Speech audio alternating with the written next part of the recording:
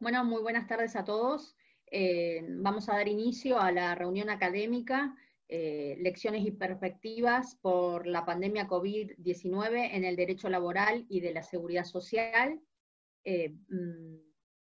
Antes que nada, agradecer a los expositores, y cada uno va a estar exponiendo, y luego se abrirá un pequeño momento a las preguntas, si el tiempo lo permite. Las cuales por favor realicen por el chat de aquí de Zoom o por el canal de YouTube. Bueno, en primer lugar va a hablar el doctor Cristian Manuel Docampo. Es abogado, graduado en la Universidad de Buenos Aires, forma parte del estudio jurídico del doctor Jorge Oscar Morresi de la ciudad de Bahía Blanca. Es especialista en Derecho del Trabajo, Accidentes y Enfermedades Profesionales. Participó y conformó diversos paneles académicos en la Universidad Nacional del Sur, así como del Instituto del Derecho del Trabajo del Colegio de Abogados de la ciudad de Bahía Blanca. Forma parte de la Asociación de Derecho del Trabajo y Seguridad Social, filial Bahía Blanca. Es abogado del Sindicato de Televisión Tsatsai, filial Bahía Blanca, como también de diversas cooperativas de trabajo. Ha realizado diversos cursos de posgrado y diplomaturas en Derecho del Trabajo, Accidente y Enfermedades Profesionales en el ámbito de la Universidad Nacional del Sur y de la Universidad de Buenos Aires. Forma parte del grupo de jóvenes abogados laboralistas radicados en la ciudad de Bahía Blanca. Doctor Docampo, bienvenido, buenas tardes, y puede comenzar.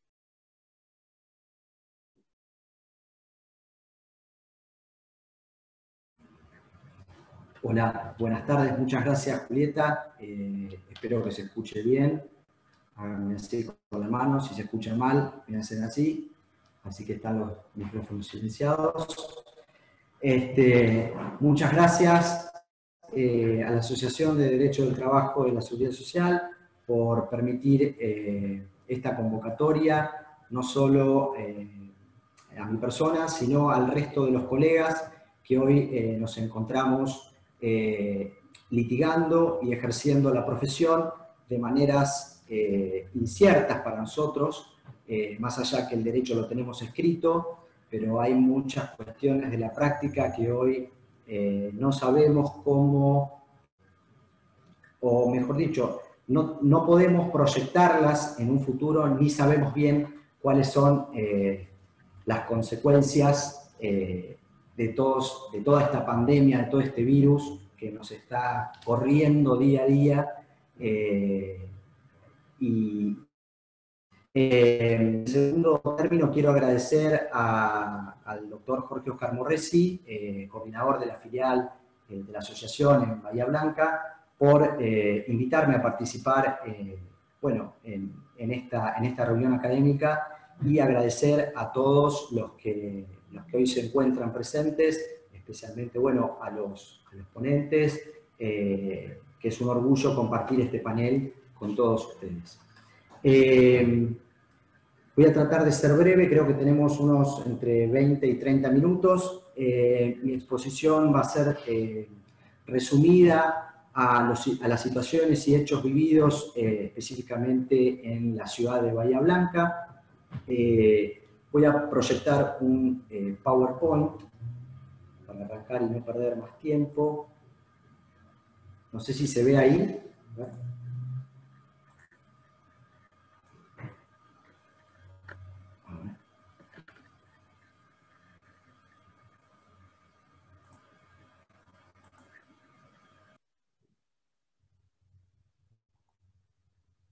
Un segundito.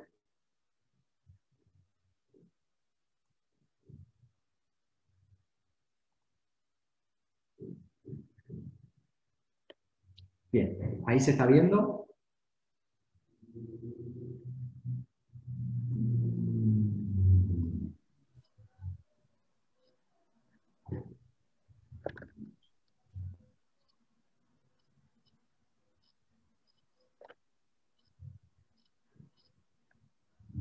Bueno, si se ve, damos inicio a esta breve exposición y humilde para todos los oyentes.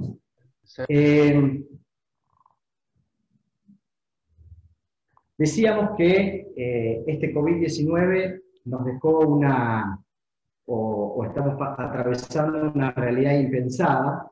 Nadie lo esperaba, nada sabemos de este virus, y la pandemia nos ha puesto en una realidad ante la cual el Estado ha adoptado soluciones sobre recomendaciones internacionales que estimó permitirían preservar más vidas y evitar un crecimiento exponencial del virus. Lo que hablábamos hace un ratito, yo creo que el paradigma ya no es hoy el poder versus el derecho, sino que es el derecho versus el derecho.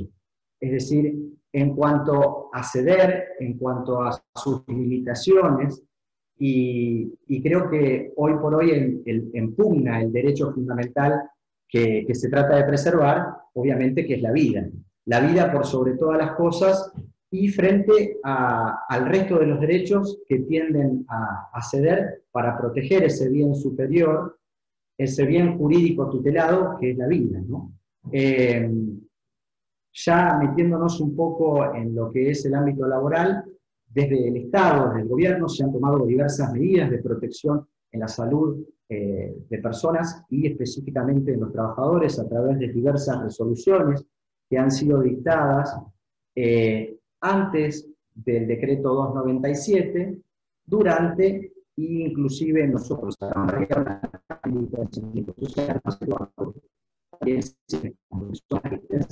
los trabajadores que por diferentes circunstancias de salud no pueden concurrir a prestar sus tareas. Hablaba de un nuevo paradigma sobre un cambio político, económico y social a nivel mundial. Sorpresa las economías mundiales, específicamente los países de la infraestructura, que pueda solventar una crisis como la que está viendo, me animo a decir, por los tiempos que tenemos, ¿no? Así, más quizás que una realidad. Por una cárcel, pero este tipo de patologías, este tipo de virus, no pueden revistos por el mundo. Entonces, eso hace que como sociedad adaptar a estos cambios, el hecho de dejarnos de ver amigos, dejarnos de abrazarnos, de saludarnos, y de allí la protección de la salud y la vida de los argentinos como causa y fin de las decisiones que adoptó el gobierno nacional, en realidad configura un valor en sí mismo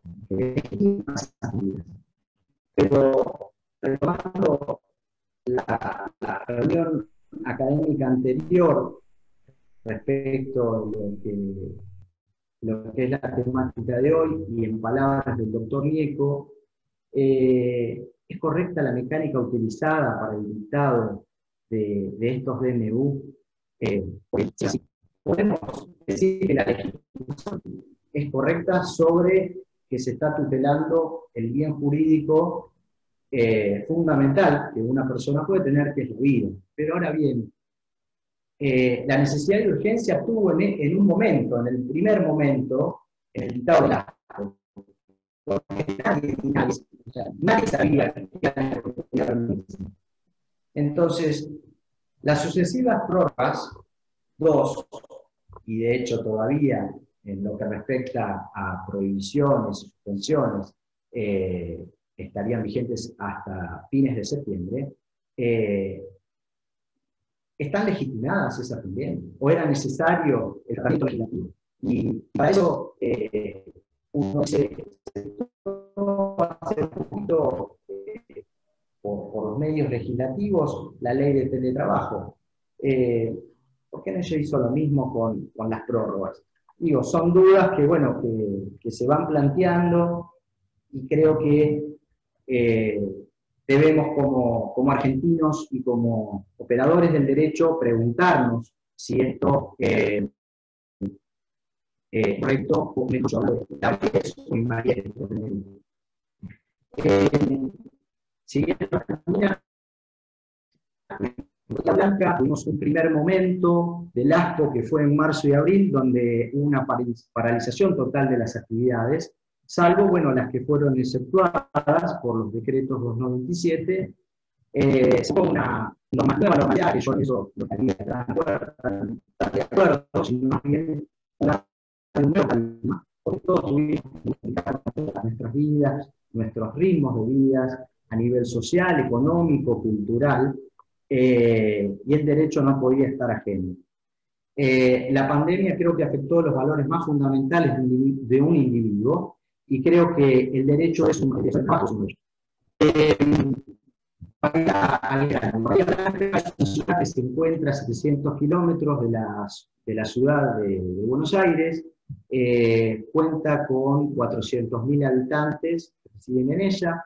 Bahía Blanca es eso, la Patagonia, se tiene vía terrestre y vía marítima por puertos, posee agua profunda, y tiene bueno, relaciones a nivel regional y a nivel internacional. Además, Bahía Blanca cuenta con un polo petroquímico, bueno, es el centro petroquímico del país, que tiene una participación del 87% de la producción provincial, y a nivel nacional hablamos de un 64%, creo que es un dato no menor. Respecto de las medidas de ASPO, decretadas de aislamiento preventivo, social preventivo obligatorio, dictadas por el DNU 297, Bahía Blanca lo ha cumplido a pleno y con total rigidez hasta el 12 de mayo, en el cual, bueno, siempre salvo las medidas, sí. Fíjate que hay problemas con el audio, capaz que es el cable que no funciona bien. A ver ahí, hola. Y seguí hablando, no, estamos escuchándote, pero se corta. Por ahí tiene algún problema de conexión.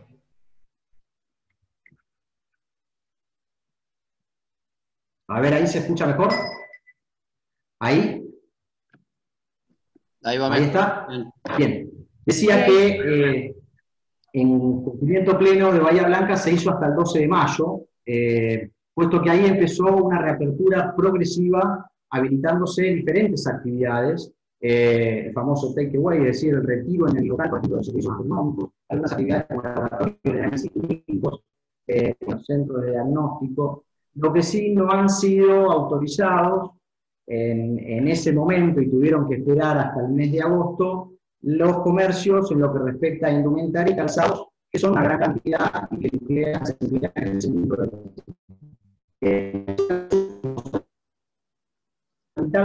fueron ese tipo de comercios, y que de alguna manera tuvieron que ir reinventándose, porque a pesar de que los trabajadores no podían concurrir a prestar sus servicios, de alguna forma debían seguir el negocio. Por ejemplo, me refiero específicamente, nosotros acá en Bahía tenemos un shopping, un centro comercial, en el cual, si bien esos locales, esos comercios de ventas de ropa se encontraban cerrados, los trabajadores debían proyectarse para los efectos de realizar las ventas online a través de plataformas como medios de venta. Puede ser Instagram, Facebook, digamos, plataformas que evidentemente hoy por hoy las usamos como redes sociales, pero que ya pasaron a tener ese vínculo de redes sociales, ¿no? A trabajar como si fuera parte de la relación laboral. Es decir, parte de este nuevo paradigma que venimos incidiendo con esto, ¿no? No es nueva normalidad, sino es un nuevo paradigma. Hubo un cumplimiento estricto de la jornada de trabajo, todos los comercios tuvieron que adaptarse a un horario de 9 a 7 horas. En la ciudad de Blanca, la modalidad de trabajo en la generalidad era de horario cortado, es decir, se trabajaba de 8 a 12 y de 16 hasta las 20 horas. Eso hubo un cambio y una modificación en la vida de los bahienses. Parte de todo este nuevo esquema en el que hubo modificación. Esa jornada, van a decir, fue realizada por la Asociación de Educación de Bahía Blanca a rajatabla, es decir, para que se cumpliera, además de los protocolos que debían tener, digamos, los empleadores. Como les dije, bueno, si no se los dije, lo dije antes en la previa, la ciudad actualmente se encuentra en fase 4, que es distanciamiento social. En lo que respecta a la prestación de servicios y aislamiento, bueno, todos sabemos que tenemos la concurrencia global de trabajo, y cada uno tiene que revisar si la actividad era esencial o no esencial. Entonces, a partir de que si la actividad es esencial, había obligación de concurrir. Entre los trabajadores que debían concurrir, podemos hablar de los operarios de polo petroquímico, las actividades de vigilancia, lo mismo que era a nivel general, exceptuándose a nivel general nacional. Y un dato que quiero, me resulta interesante, ¿no? Siguiendo toda esta línea de nuevo paradigma, acá en Bahía Blanca, y los respecto de los trabajadores administrativos, tuvieron que modificar inicialmente el lugar, poniendo que era un piso. Entonces, como mecánica para poder operar, y que si alguno de los empleados se infectaba con COVID, pudiera seguir funcionando, porque la actividad esencial, no cerrar todo. Bueno, cada uno de esos trabajadores no podía estar dividido por grupos, y cada uno de ellos no podía tener contrato con otros a pesar de estar en el mismo piso. Entonces, era una forma de trabajo que de alguna manera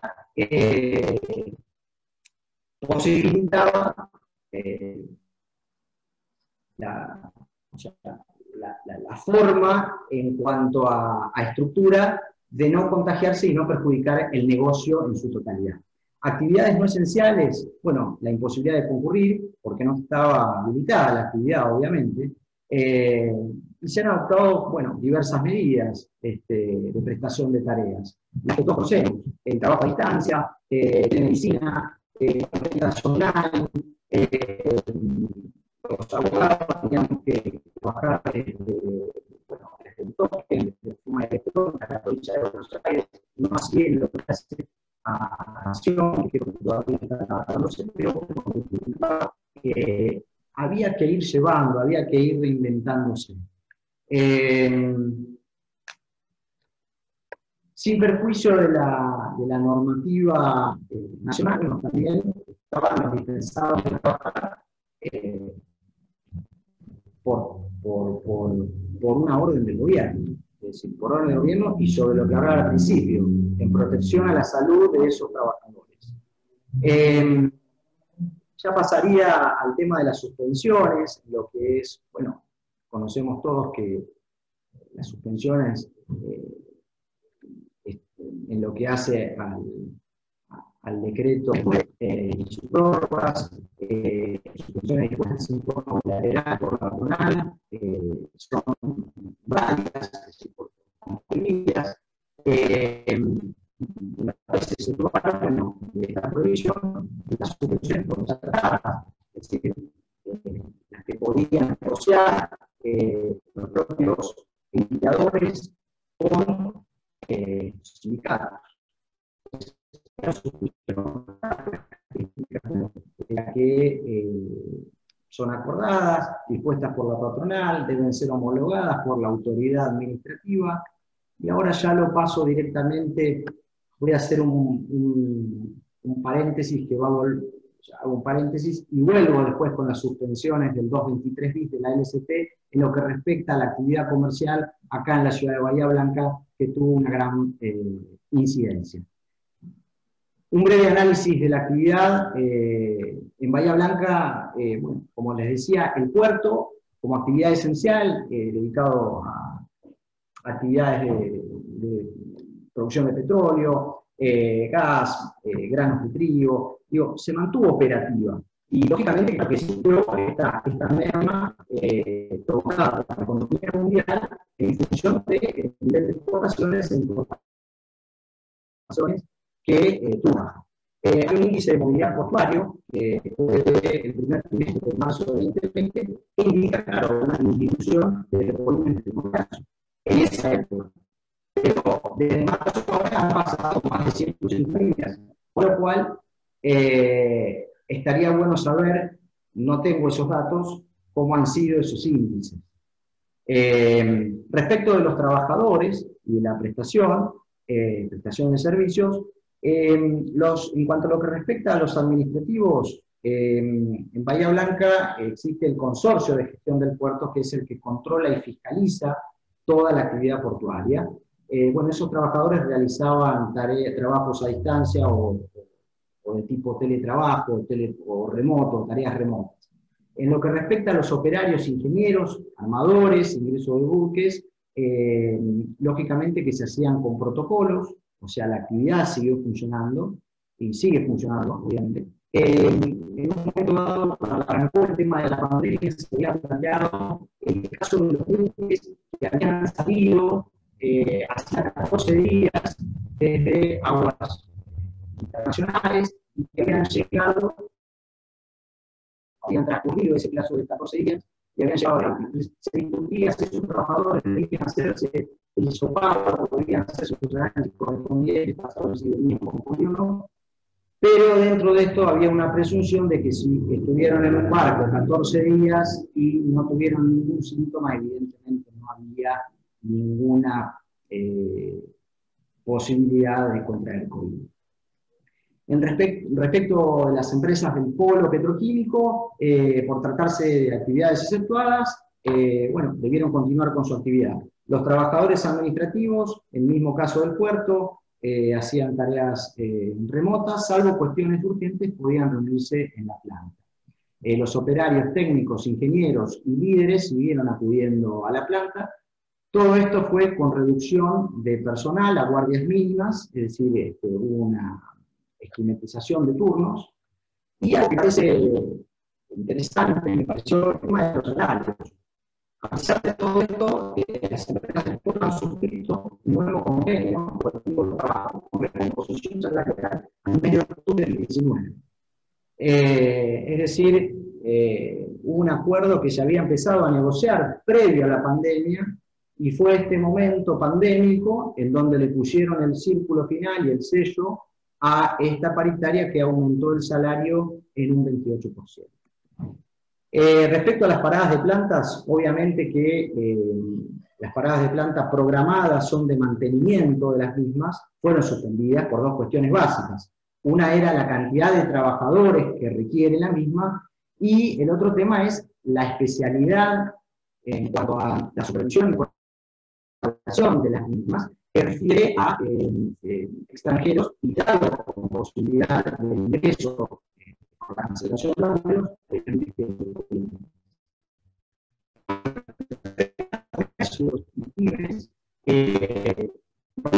su primer momento, hasta el 12 de mayo, todos los locales estuvieron cerrados, sin atención al público. Es decir, hay una imposibilidad de concurrir de esos empleados por no ser actividad esencial, y en ese marco tuvieron que reinventarse, como hablaba, ¿no? Antes de ventas online, básicamente en el indumentario, y en la parte de indumentaria y en la parte del rubro gastronómico. Parece mentira, pero el Instagram como red social pasó a ser una herramienta de trabajo. Cuanto a los horarios, bueno, estaban totalmente controlados, lo que dije en el 2017, lo vamos a pasar por largo. Los locales gastronómicos en su mayoría, bueno, continuaron con el modo delivery, incluidos y es algo que usualmente la ciudad no contaba, no tenía, porque las distancias entre Bahía, las distancias que hay en Bahía Blanca son muy cortas. Entonces, no era necesario esto de los delivery. La verdad que, volviendo, y parece mentira, paradigma nos encontramos hoy en una ciudad donde las distancias son cortas, nos encontramos como si fuéramos una ciudad como Buenos Aires, donde sí es necesario ante la continuidad, digamos, ante la afluencia de gente, poder tener ese tipo de organización. No era una organización que estaba prevista los pedidos o delivery ya en Bahía Blanca, sino que vino a raíz de todo esto.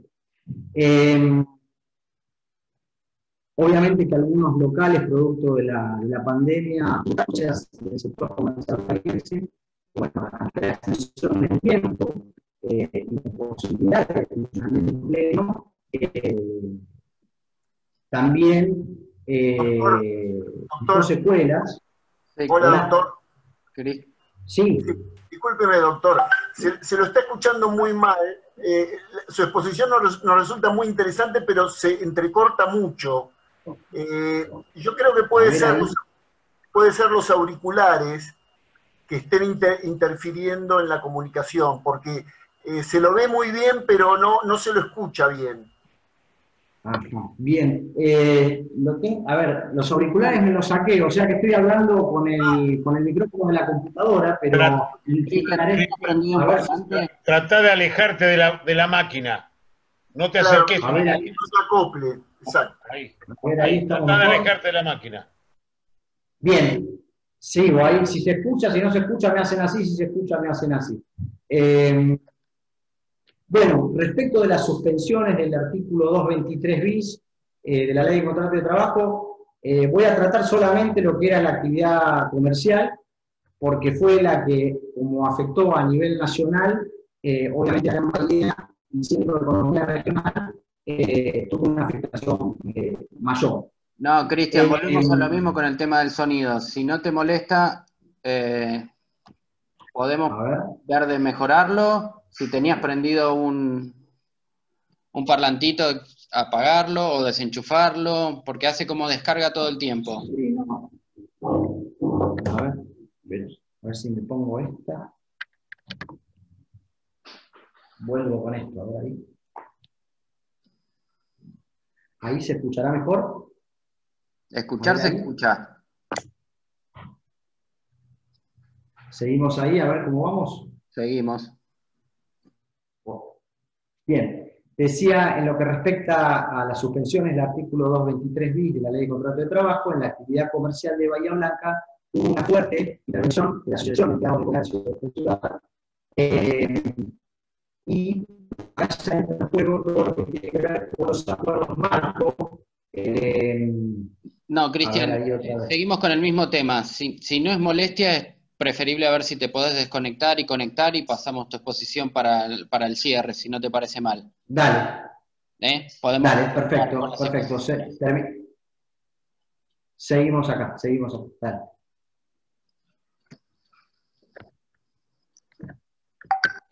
Sí. Si le parece al doctor Ruiz Fernández, lo presento y continúa. Doctor Ruiz. Sí, cómo no. Ah, no hay problema. Bueno. No hay problema. Bueno, el doctor Ramiro Ruiz Fernández es abogado litigante desde el año 2000 hasta la actualidad, con desempeño profesional en la atención de trabajadores y asociaciones sindicales.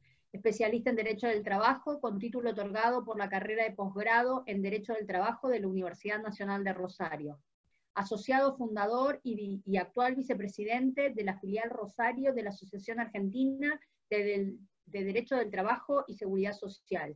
Participante de numerosas actividades académicas de derecho laboral como expositor, autor de publicaciones en revistas y obras de derecho procesal y laboral y derecho del trabajo. Doctor, puede comenzar. Bueno, muchísimas gracias. Lo primero que tengo que hacer es agradecer la invitación de la asociación. Es un placer compartir con el resto del panel, algunos que, bueno, conozco acá y otra gente que ya conocía. Así que, bueno, muchísimas gracias y celebro también, por supuesto, el espíritu federal de esta convocatoria. Me parece realmente interesantísimo y realmente lo aplaudo y espero que se repite, que se prolongue en el tiempo. Dicho esto, yo preparé para charlar con ustedes tres temitas de tres distintas cuestiones y referidas a mi realidad local, porque eran lecciones y perspectivas y teníamos que hablar de nuestra realidad local y bueno, quería contarles algunas de las cosas que pasan en Rosario y en Santa Fe. El primer eje temático es el tema del Poder Judicial, el funcionamiento del Poder Judicial y el ejercicio de la profesión durante la pandemia. Bueno, lo primero que les tengo que contar es que desde la cuarentena en adelante, el Poder Judicial de Santa Fe ha sacado 8 acuerdos y 26 resoluciones, la Corte Suprema, entre acordadas y resoluciones, legislando sobre los distintos cambios, las distintas formas tanto en el cual va a funcionar el tribunal como nos tenemos que comportar los letrados. Esto ha ido variando con el tiempo, pero ha traído algunas cosas que es interesante, aunque sea comentar y analizar. En un primer momento, bueno, desde el 16 de marzo se suspendieron todos los plazos, y el 19 de marzo, cuando se saca el decreto del aislamiento social preventivo y obligatorio, directamente se pasa a un receso administrativo, una feria, estando el Poder Judicial solamente habilitado para casos urgentes. Recién en abril, por acta 11, se hace una pequeña apertura del tribunal, posibilitándose solamente 4 o 5 asuntos, por supuesto siempre hablando del foro laboral, que es lo que nos interesa a nosotros. El primero, la homologación de acuerdos y convenios, y la habilitación de pagos, por supuesto, los procesos de amparo, los procedimientos abreviados, que son procedimientos que nosotros tenemos en la provincia de Santa Fe. Desde el 2009 tenemos una suerte de procedimiento monitorio, cuando no es necesario el debate causal en un juicio laboral, tenemos un procedimiento abreviado que se inicia con una resolución del juez ante la prueba documentada, que hace casi plena convicción en el juez, surge con una resolución, después, por supuesto, la demandada puede oponerse y puede volverlo contradictorio, pero es un procedimiento abreviado muy interesante que está habilitado. Y también decía cualquier otra cuestión que pudiera causar perjuicios irreparables, cualquier asunto urgente. Así de estricta estaba habilitado en abril el Poder Judicial. Luego hubo sucesivas prórrogas y sobre todo se mantuvo el receso en los grandes aglomerados urbanos, Santa Fe, Rosario, Venado Tuerto, Rafaela, y después se fueron habilitando los tribunales de las localidades más pequeñas. Esto fue hasta que, acá tengo anotada la fecha, a ver, permiso.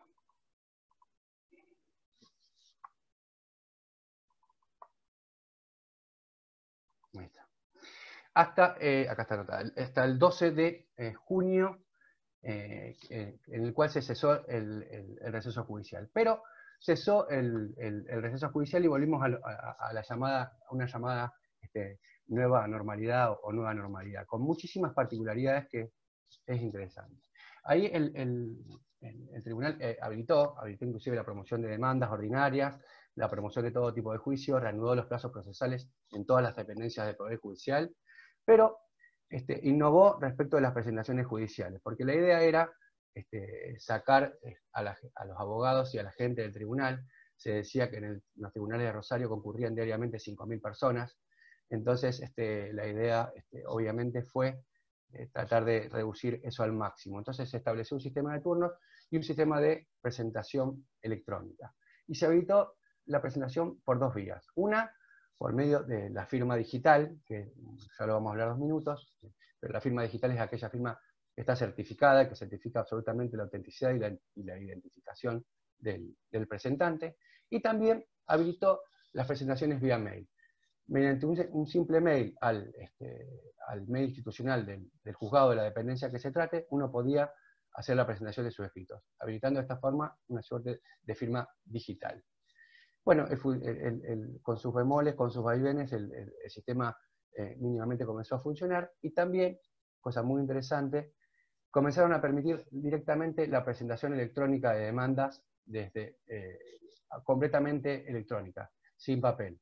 Es decir, subirlas al sistema, se llama SISFE, nuestro sistema informático de Santa Fe, permitía directamente subir las demandas al sistema, hacer un PDF también con la documental, y directamente que la demanda sea proveída sin ir al tribunal y sin acompañarlas en sustento papel. Por supuesto que teníamos que tener a disposición, y lo tenemos a disposición los letrados para sus presentaciones originales o lo que fuere, sobre todo respecto a la prueba documental, pero eso daba inicio al expediente y permite por lo menos seguir con los expedientes. Respecto a las audiencias, seguimos con protocolos, se toman por la tarde y por la mañana, se habilitaron distintos horarios, se toman con algún protocolo, pero también se distanciaron en el tiempo y se suspendieron, por supuesto, mucho.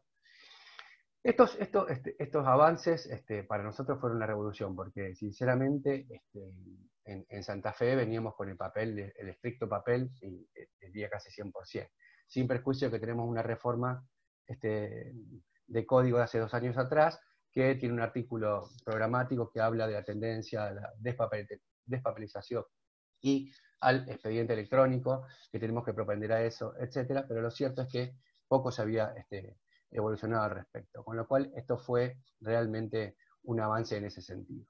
Actualmente estamos en lo que yo llamo una cuarentena 1.5, 1.2, 1.3, no sé, porque por decreto provincial, desde el 5 de septiembre, Rosario, por la aceleración notable de casos de coronavirus que hubo, por decreto provincial se suspendieron numerosísimas actividades.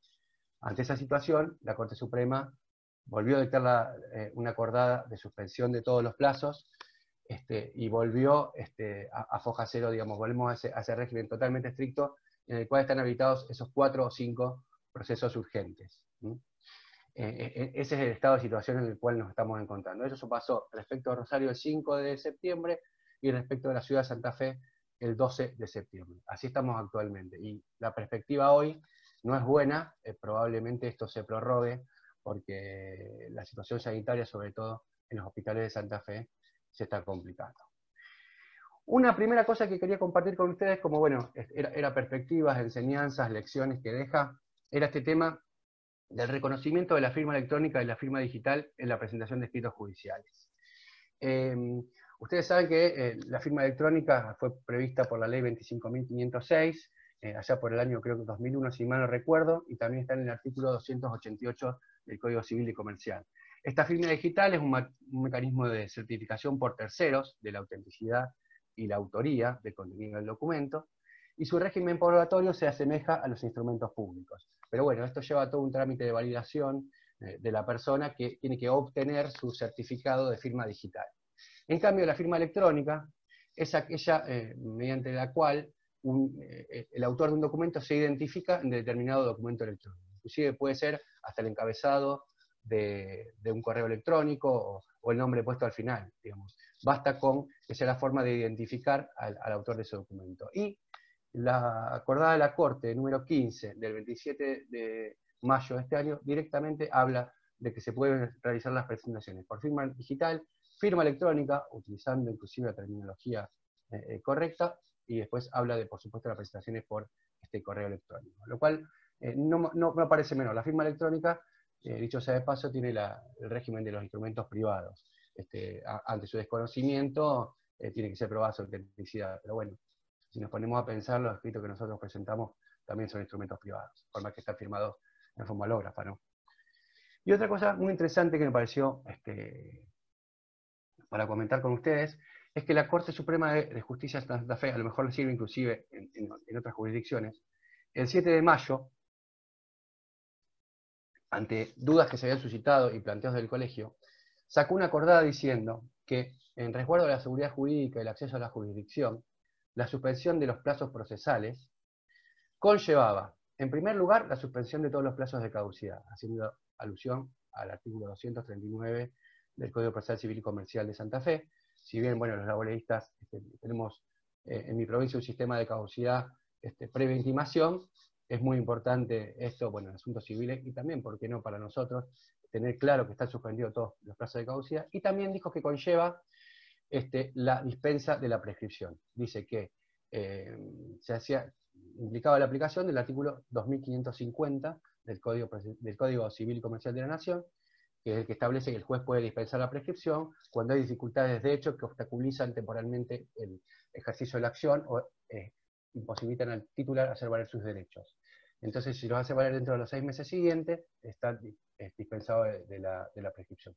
Me pareció muy interesante que por medio de una normativa de la Corte, se dé seguridad jurídica respecto a estos temas, porque inclusive en otras actividades académicas en las cuales he participado, la pregunta sobre la prescripción y la caducidad se dio en tiempos de pandemia, y me parece sumamente interesante que esto esté resuelto desde la normativa y que tengamos la certeza los litigantes al momento de computar los plazos. Eso es una primera cuestión sobre el ejercicio de la profesión y las novedades que ha traído esto en el ámbito tribunalicio.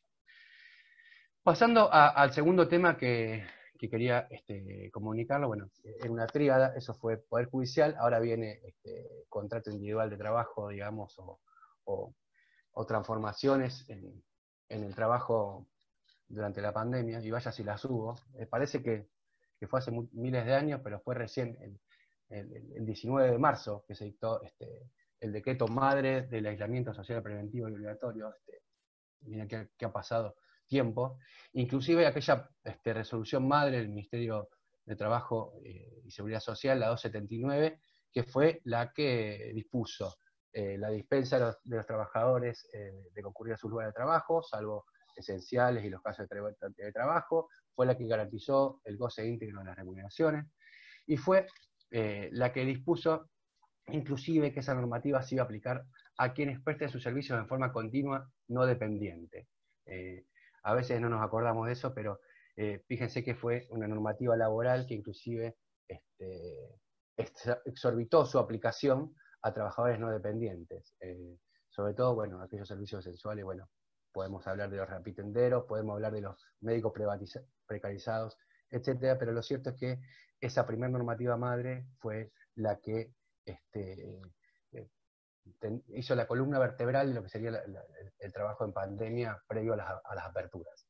Y también en ese momento, en ese primer momento, fue que se tomaron las grandes medidas tendientes a proteger el trabajo, como fueron la prohibición de despidos, de la cual voy a traer un caso, y bueno, más tarde la prórroga de la doble indemnización, el tema de los ATP para tratar de preservar las fuentes de trabajo, y bueno, para los trabajadores informales o aquellos precarizados, las IFE, los créditos, etc. Pero bueno, con ese bagaje, con esa legislación de emergencia, de las alternativas que había y de las alternativas que el mundo tuvo y que tomó en distintos países, la alternativa en Argentina fue dictar normativa tendiente a proteger el trabajo, a proteger al trabajador y a proteger las fuentes de trabajo. Por supuesto, con sus imperfecciones, con sus déficits, pero digamos, basta con pensar hoy qué pasaría si no tuviéramos la prohibición de despido, cuál sería el índice de desocupación, cuál sería el número, aquellos que trabajamos en sindicatos, cuál sería la realidad si no estuviera vigente la prohibición. Sin perjuicio que, por supuesto, todos sabemos que la situación económica y la situación económica de las empresas, por supuesto, no es la mejor. Dicho esto, les quería contar un caso de mi provincia, un amparo de mi provincia, más precisamente fallado por la señora jueza de San Lorenzo, que es una localidad acá cercana a Rosario, que bueno, es un amparo de reinstalación, pero tiene sus particularidades y resulta muy interesante por las particularidades que tiene. Ustedes ya saben, todos sabemos que ha habido una gran proliferación de amparos, o autosatisfactivas, o cautelares, o procesos urgentes de reinstalación a lo largo y a lo ancho de todo el país, inclusive en aquellos casos más controvertidos, aquellos casos de periodo de prueba, o de trabajadores de la construcción, que han salido para un lado o para el otro, aunque la justicia, hay que decirlo, se ha mostrado receptiva a estos planteos, y se ha mostrado, puesto los valores en juego, dispuesta a priorizar muchas veces la fuente de trabajo y la fuente de sustento de los trabajadores. Este fallo que les quiero contar se llama Giles Eulogio contra la Municipalidad de Puerto General San Martín. Puerto General San Martín es un puerto muy importante de ahí, de la zona de San Lorenzo. Y tramitó, dijimos, ante el juzgado de San Lorenzo del distrito número 12 de la provincia. El fallo, dijimos, era el del 17 de junio, el de primera instancia, y la pretensión es la nulificación de una resolución de la municipalidad que declaraba la cesantía de un empleado público por una cuestión de licencia prolongada por enfermedad. Vencidos todos los plazos, este trabajador no se reintegra porque aparte era grupo de riesgo y tampoco podía reintegrarse, pero se vencen todos los plazos de enfermedad paga y todos los plazos que prevé la reglamentación, entonces la municipalidad resuelve dar por terminado esa relación de empleo público y dejarlo cesante precisamente por el vencimiento de estos plazos de enfermedad. Se trata de un trabajador ingresado en 1980, un inspector de tránsito, que padece de diabetes y tiene una falla renal y está a la espera de un trasplante. La cesantía se resuelve en un expediente administrativo y se resuelve el cese notificando a este trabajador el 23 de abril de este año. Recordemos que el DNU 329 del 2020 comenzó a regir a partir del 31 de marzo, o sea, ya estaba vigente cuando notifican el cese de este trabajador por esta cuestión. La provincia de Santa Fe establece su línea de defensa diciendo, básicamente, que la cesantía no encuadraba en el supuesto típico del DNU, porque no se trataba de un despido sin causa, ni por fuerza mayor, ni por falta de disminución de trabajo, sino que se trataba de una cesantía por vencimiento de plazo por enfermedad. Básicamente, esa fue la línea defensiva. El fallo, haciendo un análisis muy interesante y muy pormenorizado, analiza y dice que el paradigma del decreto de suspensión de despidos consiste en evitar la destrucción de los puestos de trabajo, y que la esencial finalidad es la protección del trabajador en la emergencia. También dice que el decreto 329 no distingue entre trabajadores públicos y privados, por lo cual lo entiende aplicable al empleo público, y hace lugar al amparo ordenando la suspensión de la resolución esta que había dejado cesante a este trabajador. Esta sentencia es apelada ante la Cámara de Apelaciones en lo Laboral de Rosario, y la Sala 1 confirma la resolución de primera instancia, diciendo que la decisión es arbitraria, que contraviene la protección del trabajo en todas sus formas, garantizada por el artículo 14 bis, y también, cosa que me resulta muy interesante, se sustenta también en los propios considerandos del decreto 329 del 2020. Nosotros sabemos que toda esta normativa de emergencia que se ha dictado, profusa, profusísima y a veces inabarcable, viene con una suerte de manual de explicaciones. En ese sentido tenemos una ventaja. Nosotros las leyes no nos venían con un manual de explicaciones. La legislación de emergencia sí. Muchas veces, leyendo los considerandos, vamos a poder interpretar o vamos a intentar dilucidar cuál fue o cuál es la finalidad de la ley, y nos va a permitir una mejor aplicación. Bueno, se hace eco de esto, la Cámara habla de los considerandos, y dice que aún y cuando el trabajador hubiera tenido los resortes recursivos propios del recurso contencioso administrativo, que su régimen de trabajo le posibilitaba, aún con medida cautelar, dice, el medio idóneo es el amparo ante la manifiesta violación de derechos y garantías constitucionales, y entonces confirma la admisión del amparo. Bueno, al ser un fallo de empleo público y de enfermedad y no de despido, me parecía que era interesante comentárselo porque en algún punto es una novedad, digamos, después de todo lo que hemos visto en estos meses. Y pasamos al tercer tema que quería compartir con ustedes, que tiene que ver con riesgo de trabajo, para hablar unas cosas de tres temitas distintos. Y de riesgo de trabajo, básicamente, del tema del COVID-19 como enfermedad profesional.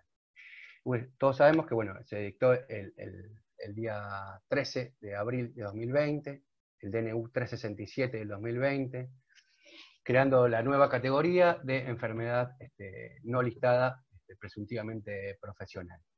Este decreto empezó a regir, inclusive retroactivamente, al momento en el cual se dictó el aislamiento social preventivo obligatorio, es decir, al 19 de marzo. Dije para todos los casos cuya primera manifestación invalidante haya sido posterior al comienzo del ASPO. Para abreviar le voy a decir ASPO porque lo voy a mencionar varias veces. Cuando hablo de ASPO, hablo de aislamiento social preventivo y obligatorio. Cuando hable de DISPO, voy a hablar de distanciamiento social preventivo y obligatorio. Entonces, tenemos que, por el decreto artículo 1, nos dice que el COVID-19 va a ser considerada una enfermedad presuntivamente profesional no listada en los términos de la ley de riesgo, siempre y cuando se trate de trabajadores que realicen actividades esenciales exceptuadas del aislamiento social preventivo y obligatorio. Y acá tenemos una primera cuestión que vamos a tratar, el tema de la categorización de esenciales de las actividades. Porque si ustedes recuerdan, en el artículo 6 del DNU del aislamiento, el 397, nos traía en su artículo 6 todo el rosario de las primeras actividades esenciales, no me acuerdo si eran 21, 23, realmente no me acuerdo. Al otro día salió una ampliación, aclaración con 10 más. Luego vinieron las ampliaciones por decisión de la Jefatura de Gabinete de Ministros, y más tarde vinieron las excepciones por autorización local. Pero ¿qué pasa? Estas primeras sí eran habilitadas las actividades por considerarse esenciales. Pero después de un tiempo, las habilitaciones, y después las habilitaciones provinciales, comenzaron a habilitar actividades sin decretar el carácter esencial o no esencial de la tarea que estaban habilitando. Simplemente permitían ciertas actividades. Entonces, iba habiendo cada vez más trabajadores en la calle, pero sin la palabra esencial, lo cual nos va a traer un problema de interpretación respecto de la letra del decreto. Yo entiendo que lo esencial para la aplicación del COVID-19 como enfermedad profesional es la exclusión del aislamiento o del distanciamiento que hace que el trabajador esté en la calle y que hace que su trabajo lo exponga al contagio y que este contagio sea por el hecho o en ocasión del trabajo. Yo creo que la esencialidad o no esencialidad de la tarea no tiene mucho que ver. Inclusive, si hacemos un poquito de raconto, recordamos que en el artículo 6 estaban las ferreterías.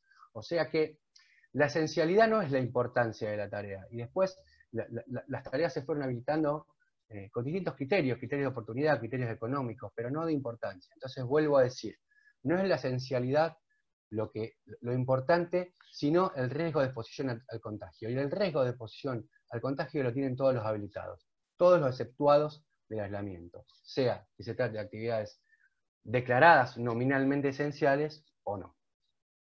Este es un primer problema que trajo la norma, y creo que la interpretación amplia, que es la que más favorece los derechos del trabajador, es la que corresponde, y vuelvo a decir que la esencialidad no es algo que sea fundamental. Este DNU, el 367 del 2020, si ustedes recuerdan, creó dos categorías distintas de trabajadores, a la cual se le aplican dos regímenes distintos. La primera categoría era de los trabajadores de salud, y la segunda categoría, la de todos los trabajadores, exceptuados del ASPO, que no eran trabajadores de salud. O sea, todos los demás que estén trabajando o trabajadores de salud. Y esas dos categorías de trabajadores tienen regímenes distintos. ¿Cuál es el efecto de esta presunción de COVID-19 como enfermedad profesional no listada? El efecto es la cobertura inmediata. El doctor Daniel Machado de Santa Fe le llamaba cautelar legal. El doctor Schick le llamaba presuntiva enfermedad profesional no listada. Pero de todas formas estamos hablando de una cobertura obligatoria legal inicial. O sea, el estar comprendido el trabajador en el artículo 1 hace que inmediatamente deba ser cubierto su siniestro, su contingencia, como enfermedad profesional por la RT desde un primer momento, sin perjuicio de que la determinación definitiva de la enfermedad profesional como del COVID-19 como enfermedad profesional va a corresponder después a la Comisión Médica Central. Lo dice el propio decreto y eso después está reglamentado en la resolución 38 del 2020 de la Superintendencia de Riesgo de Trabajo. No quiero alargarlo demasiado con eso, pero bueno, ahí está toda la reglamentación del procedimiento, y baste decir que acá, vuelvo a decir, la determinación definitiva de COVID-19 como enfermedad profesional va a corresponder a la Comisión Médica Central y en instancia originaria, no derivada, como el artículo 6 de las enfermedades no listadas normales, sino en instancia originaria. Dicho esto, dijimos que había dos categorías de trabajadores, y que uno eran los de salud y los otros eran todos los demás que no eran de salud que estén trabajando.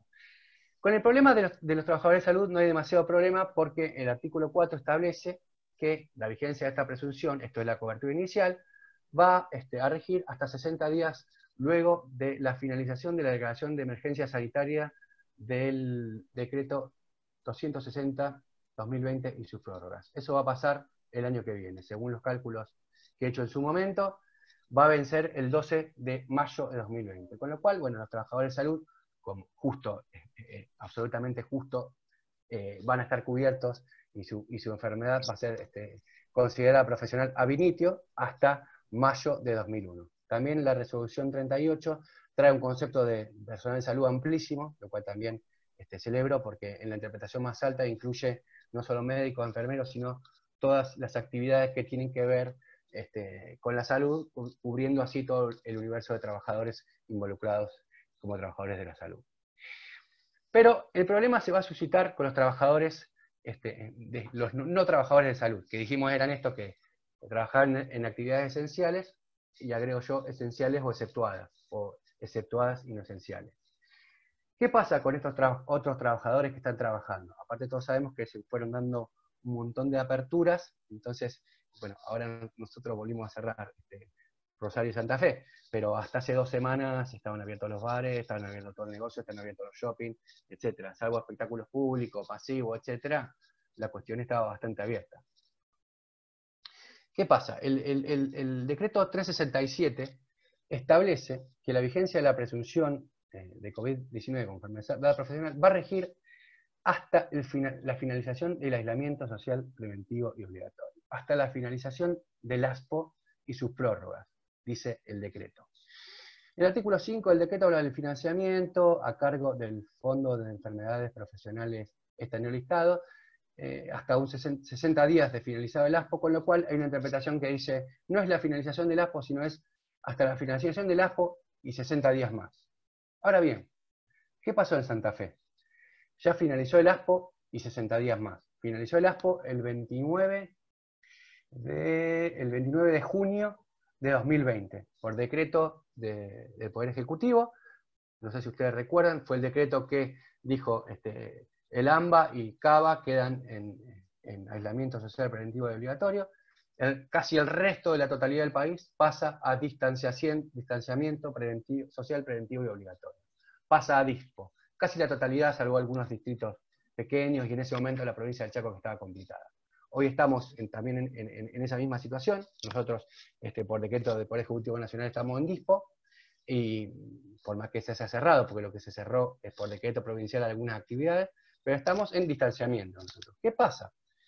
Pasa que las ART han comenzado a rechazar las contingencias, los contagios de COVID-19 como enfermedad profesional. Y justo esto está pasando en el momento de mayor contagio.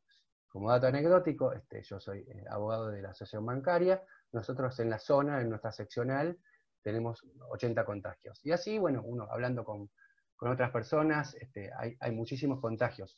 No todos derivados del trabajo, pero sí la gran mayoría, o sí muchos. ¿Y qué pasa?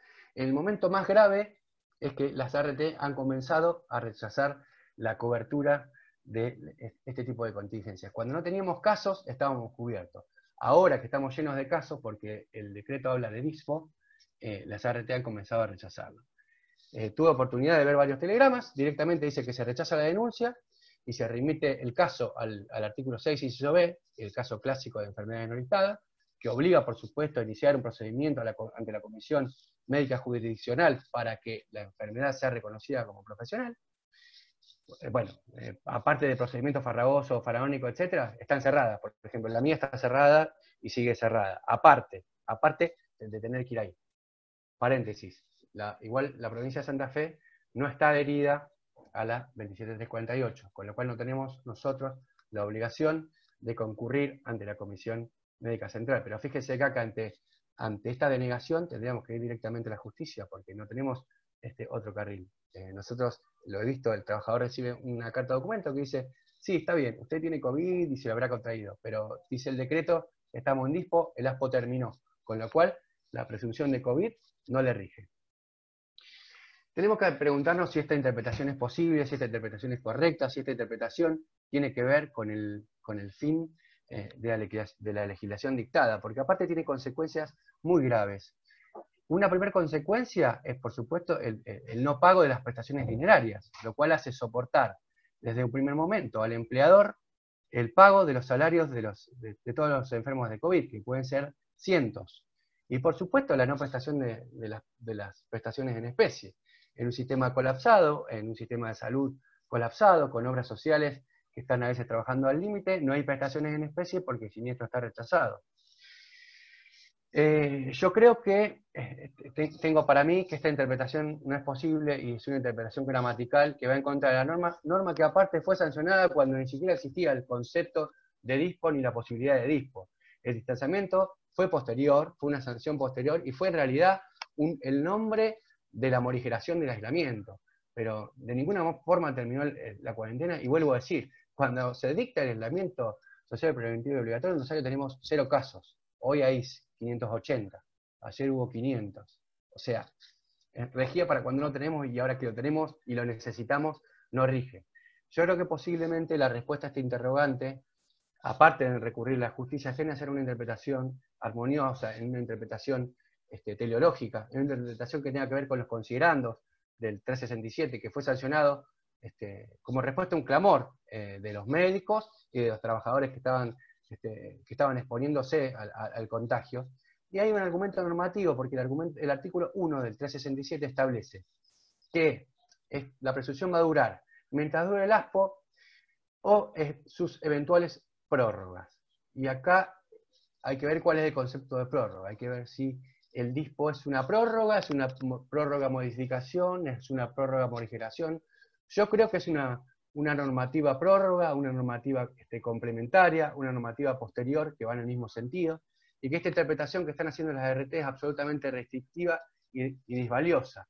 Y nosotros como abogados sabemos que tenemos que tratar de ir a la finalidad de la ley y no permitir que estas interpretaciones literales, simplemente para no pagar, se hagan eco. Esto es lo que ha comenzado a pasar en mi provincia, y probablemente, espero que no, pero probablemente empiece a pasar en Cava y en el AMPA cuando termine el aislamiento y pase el distanciamiento.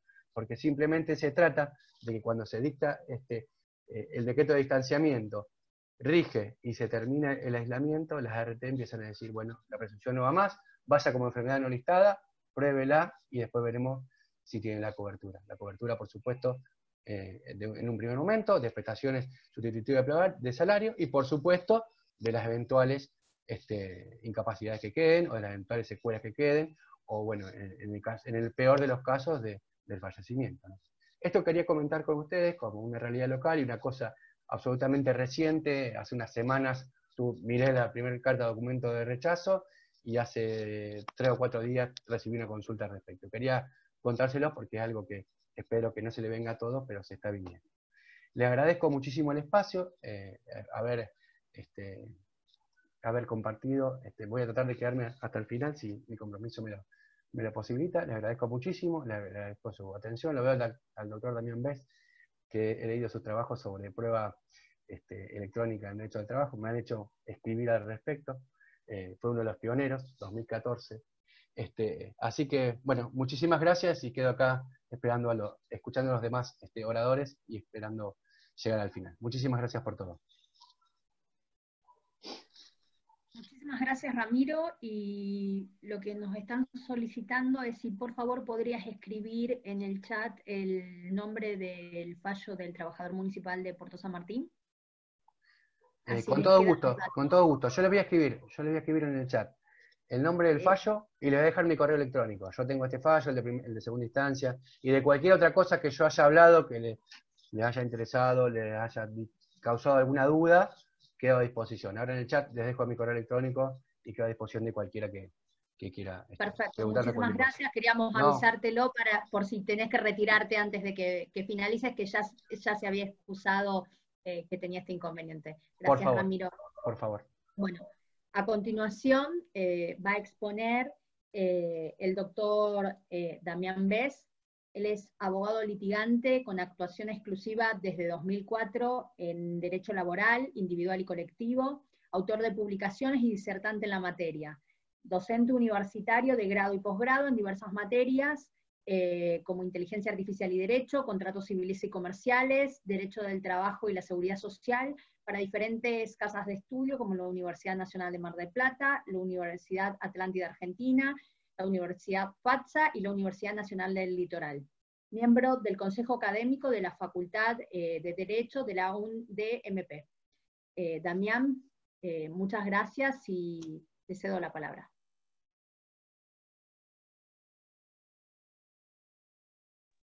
Por Bueno, favor, desmutear. estaba silenciado.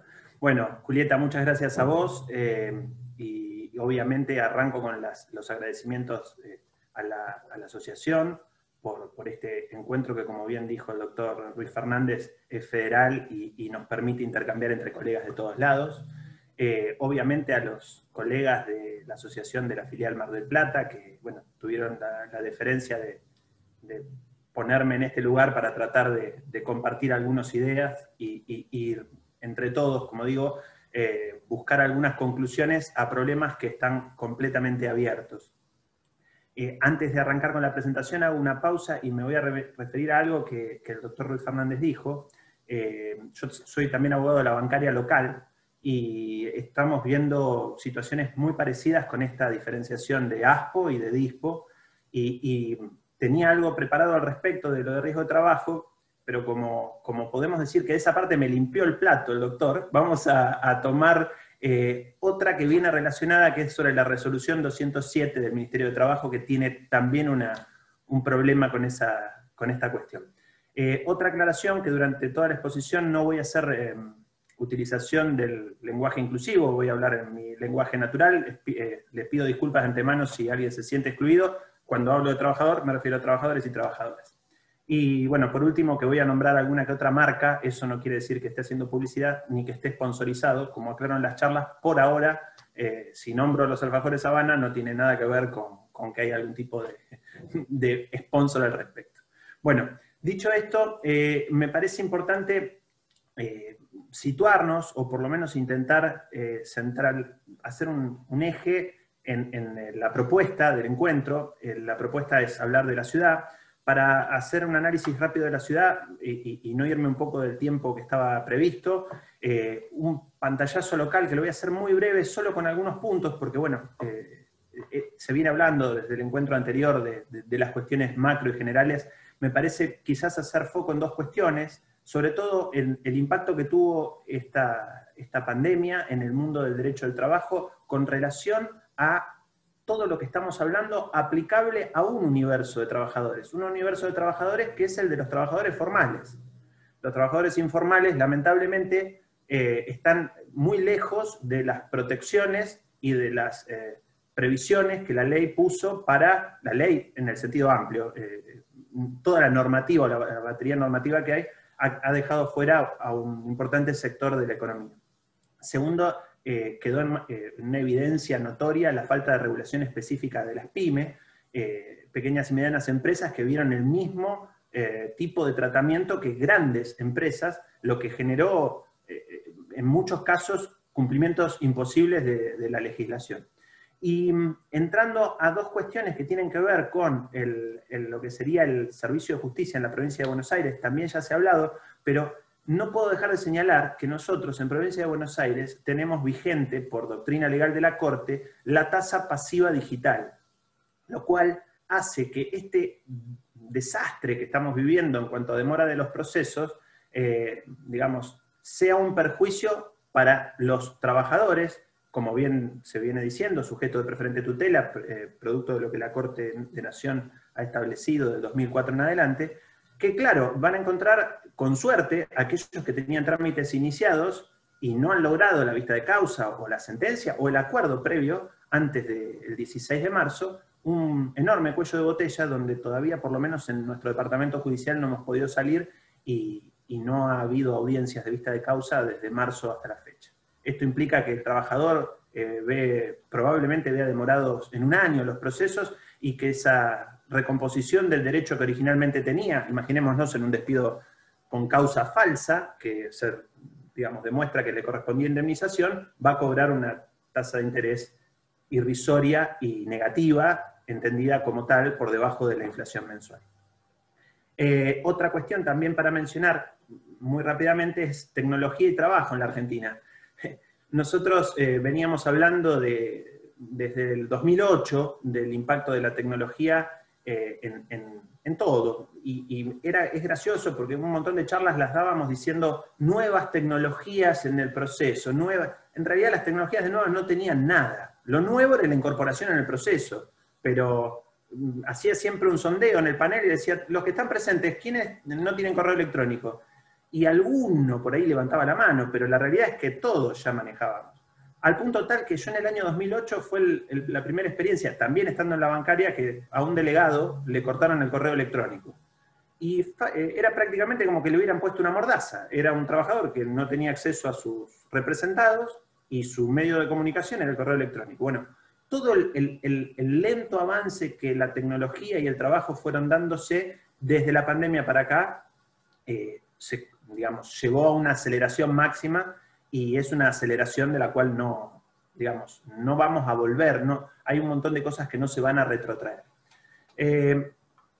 La primera mención, lo que quería contarles de la resolución 207, que son estas incertidumbres o inconvenientes que vemos entre lo que leemos, lo que vemos escrito, y lo que sucede en la práctica.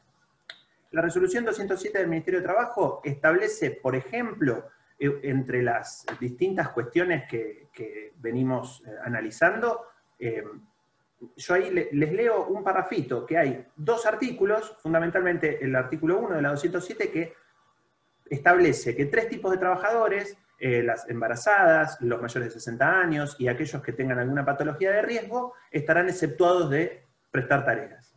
El 2 le da la posibilidad de que estas tareas se hagan en trabajo remoto, y el 3 dice que aquellos progenitores que declaren bajo juramento que uno de ellos es el único que puede cuidarlos, también estará exceptuado de prestar tareas.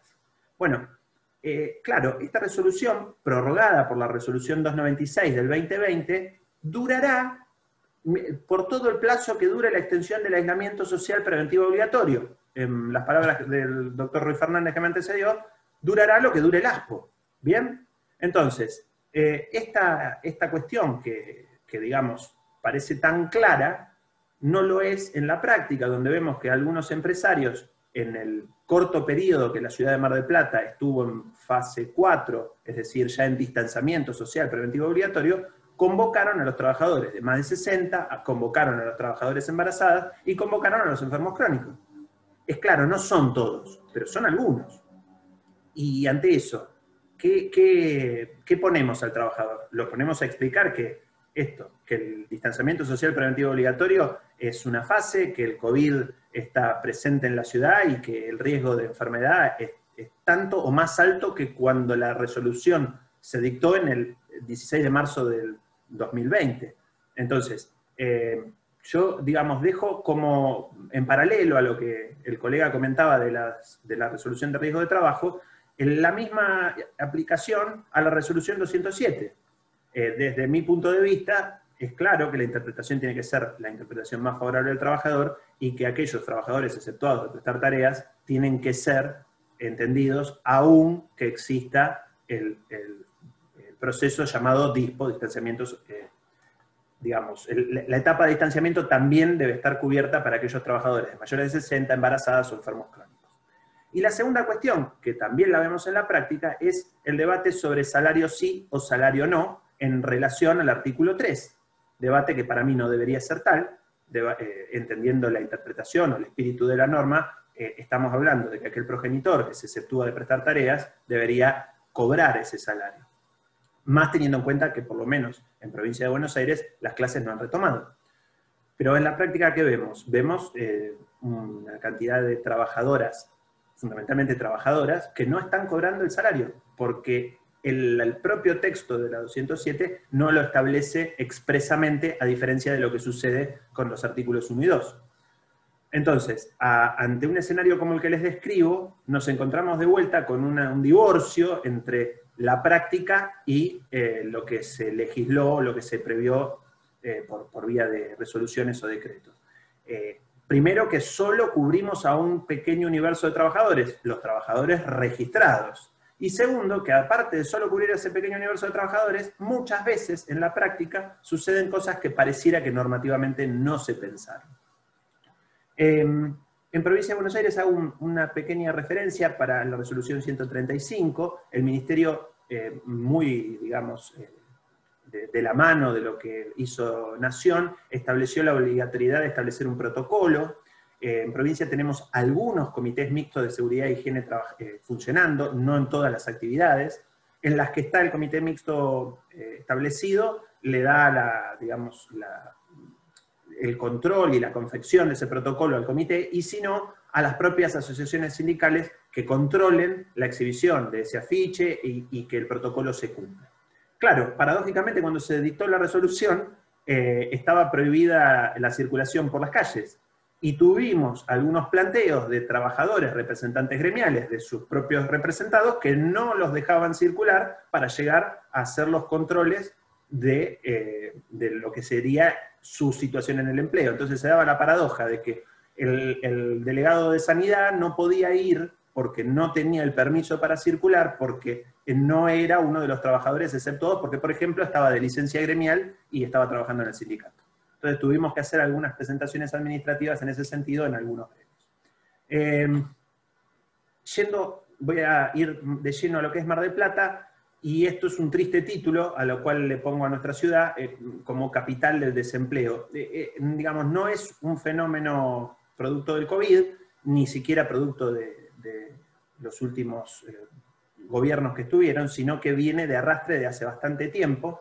Me tomé el trabajo de mirar algunas estadísticas y compararlos con Capital, como para que vean que más o menos en lo que es desempleo siempre ha habido alrededor de 9 puntos de diferencia entre el desempleo, los índices de desempleo de Capital Federal y los índices de desempleo que teníamos en nuestra ciudad. Esta placa la corto en el año 2002-2003, donde van a ver el pico producto posterior a la crisis del 2001. Pero fíjense, claramente contra el 16% que se daba en Capital Federal, nosotros andábamos por alrededor del 24%. Los años buenos, que pude encontrar como años buenos, la separación de Mar del Plata y Capital bajó de 9 puntos a 6, 7 puntos, como ven acá, periodo 2012-2013. Y ya entrando a lo que sería la última parte o la última porción previo al COVID, nos encontramos con digamos, una situación económica de enorme caída. Piensen que según las estadísticas existentes del INDEC tenemos una población total de 636.000 habitantes, más o menos la mitad es población económicamente activa y la otra mitad se considera inactiva, ya sea porque es jubilada, porque es menor, o porque no está en búsqueda de empleo según los sistemas que tiene el INDEC para censar una y otra. A mí digamos, lo primero a destacar, quienes no conocen nuestra ciudad sabrán que tenemos, o mejor dicho, les cuento que tenemos un importante índice de erradicación de adultos mayores. Un montón de jubilados se jubilan de distintas zonas de Capital y Gran Buenos Aires y se radican a vivir en la ciudad. Eso hace que tengamos una de las poblaciones gerontológicas más grandes del país, en Mar del Plata. Entonces nos da esta primera variable. La mitad de la población es económicamente activa. Y de esta población económicamente activa, previo al COVID, teníamos un número de 32.000 desocupados. Todo esto, reitero, según datos del INDEC, que saca el próximo análisis trimestral, lo saca recién a fin de septiembre, con lo cual no lo pude incorporar. Pero avanzamos un poquito. ¿Cómo estaba la foto? La foto del primer trimestre del 2020, o sea, con apenas un poco del impacto del COVID, algo más de desocupados, 33.000 desocupados, porque a eso había que sumarle lo que se llama ocupados informales, andaban en el orden de los 7.000. Fíjense que más o menos el porcentaje de desocupación rondaba el 10,4. Bien, y este análisis, con algún leve repunte, que se había visto en algunas cuestiones con relación a lógicamente estacional. Piensen que Mar del Plata tiene, de los 4 trimestres en los que se estudia el año, 2 trimestres que son los trimestres de temporada, o por lo menos 2 trimestres en los que la temporada de verano y la temporada de invierno impactan directamente en el empleo. Entonces, depende en qué franja se analice, tiene una mejora. Pero llegó el COVID. Y antes de contarles el impacto del COVID, un dato que no es menor, que me parece que suma, es cómo está la situación de la judicialización en nuestro departamento judicial. De 19 departamentos judiciales, nosotros estamos en el 4º puesto de ingreso de expedientes por tribunal. Esto obedece a una deuda histórica que tiene la provincia con nuestra ciudad, en donde por la ley orgánica del Poder Judicial tendríamos que tener 6 tribunales creados y solo tenemos 4. De hecho, el 4º se creó en el 2012 aproximadamente, así que tenemos 4 no desde hace mucho, cuando deberíamos tener 6 desde antes del 2005 más o menos. Y esta situación nos pone en número 4 en ingreso de expedientes por tribunal. Fíjense que el ranking es bastante parejito, salvando la situación del Departamento Judicial de La Plata, que tiene un número alto también, estamos bastante desfasados con relación a los otros departamentos judiciales. Y esto, sumado a lo que hablo del control de lo que sería el poder de policía laboral, para, como les decía, una población económicamente activa de 300.000 habitantes, tenemos 7 inspectores. O sea, no sé qué sensación les causa, pero hablar de un control de parte del sistema de policía, de, por ejemplo, los protocolos de cumplimiento de bioseguridad, con 7 inspectores. Y un dato para agregar a esto, de los 7 inspectores, 5, desde que salió la resolución 207, están licenciados, por edad, en su gran mayoría. O sea que 2 inspectores para cubrir a la totalidad de la población. Bueno, la verdad que las autoridades del Ministerio de Provincia se las ingenian como pueden, han intentado hacer algún tipo de acuerdo o convenio con la Inspección General de la Municipalidad para controlar por lo menos la cuestión de COVID, pero olvídense de otros tipos de controles que hagan a cuestiones más estrictamente laborales. La verdad que tenemos algún tipo de normativa que es de, digamos, cumplimiento, no quiero decir voluntario, pero sí requiere de mucha buena voluntad de los empleadores, porque si no lo hacen y no hay forma de controlarlos a través del Poder Administrativo, la situación se va a poner cada vez más marcada. Bueno, dicho esto, ahora sí, COVID en Mar del Plata.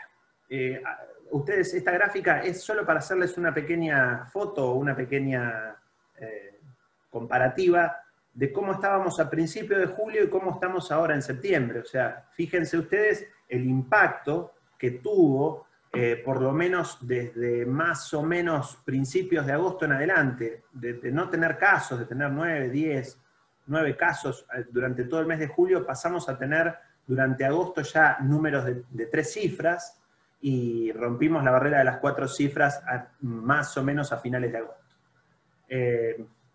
Yo tengo varios conocidos en la actividad médica y la única cosa positiva a destacar de estos números es que la mortalidad es baja para la población de avanzada edad que tenemos, porque los 130 fallecidos registrados, digamos, cotejados con el número de enfermos confirmados, que siempre hay que suponer que es menor que la cantidad de enfermos reales, ¿no es cierto? 7.880 es el número de confirmados. Se estima que hay un número más alto de enfermos, y los fallecidos sí son computables, y ahí no tenemos duda del número. Hace una tasa de mortalidad del 1.3, 1.4. Esa sería una de las buenas noticias dentro del panorama que tiene la ciudad. Otro de los temas que se habla siempre con relación a la cantidad de camas y pacientes internados en terapia intensiva, todavía la ciudad está bien. Hubo algunos picos durante estas últimas semanas, pero no se ha llegado a la situación donde los respiradores y las camas de unidades de terapia intensiva estaban desbordadas. Lo que no indica de que si no hay alguna otra cuestión que morigere los números de contagios y baje la incidencia de los enfermos activos, estos números se reviertan, y a las claras lo muestra la gráfica. De 24 de agosto, 5 casos internados, a 15 de septiembre, 45, es bastante elocuente. Miren más o menos el panorama. En junio del 2020, 117.000 personas en Mar del Plata cobraron el IFE. Yo cuando veía los números, digamos, tenés que llevarte a pensar de que el número de desocupación, que todavía no está, de 30 y pico mil que estábamos en el primer trimestre, pegó un salto enorme, porque muchos de los que han cobrado el IFE eran o desempleados o empleados precarizados, es decir, trabajadores en negro. Entonces, estamos viendo que de una población económicamente activa de 320.000, 117 están cobrando el IFE. La verdad que el número de la ciudad hace que revalide la primer placa. O sea, estamos compitiéndole a cualquiera que quiera el título de capital de desempleo en la Argentina. Les aclaro, no es un título que lo quisiera, pero creo que nos queda lamentablemente perfecto. Y segundo, a junio del 2020, 40.000 empleadores son los que habían recibido los ATP. Piensen que a esa fecha se habían repartido un total de 218.000 ATP. Este número es medio engañoso porque se computa un empleador con 5 empleados que le dieron un ATP, o un empleador con 5.000 empleados que le dieron un ATP. Mar del Plata no tiene grandes empleadores en cantidad. Hay, pero no son los números que maneja ni Cava ni AMBA, mucho menos Córdoba, Rosario. Así que esto es un poco de la asistencia del Estado en la situación de lo que sería el primer mes pleno que se vivió el COVID, junio. Mar del Plata tiene una importante actividad, como les decía, bianual, y dentro de las actividades bianuales, o sea que se viven durante algunos meses del año, está la actividad turística y hotelera. Bueno, no tengo mucho para explicarles qué impacto tuvo ya en lo que fueron las vacaciones de invierno. Esta tabla comparativa es un informe que recién se hizo para el mes de abril-marzo.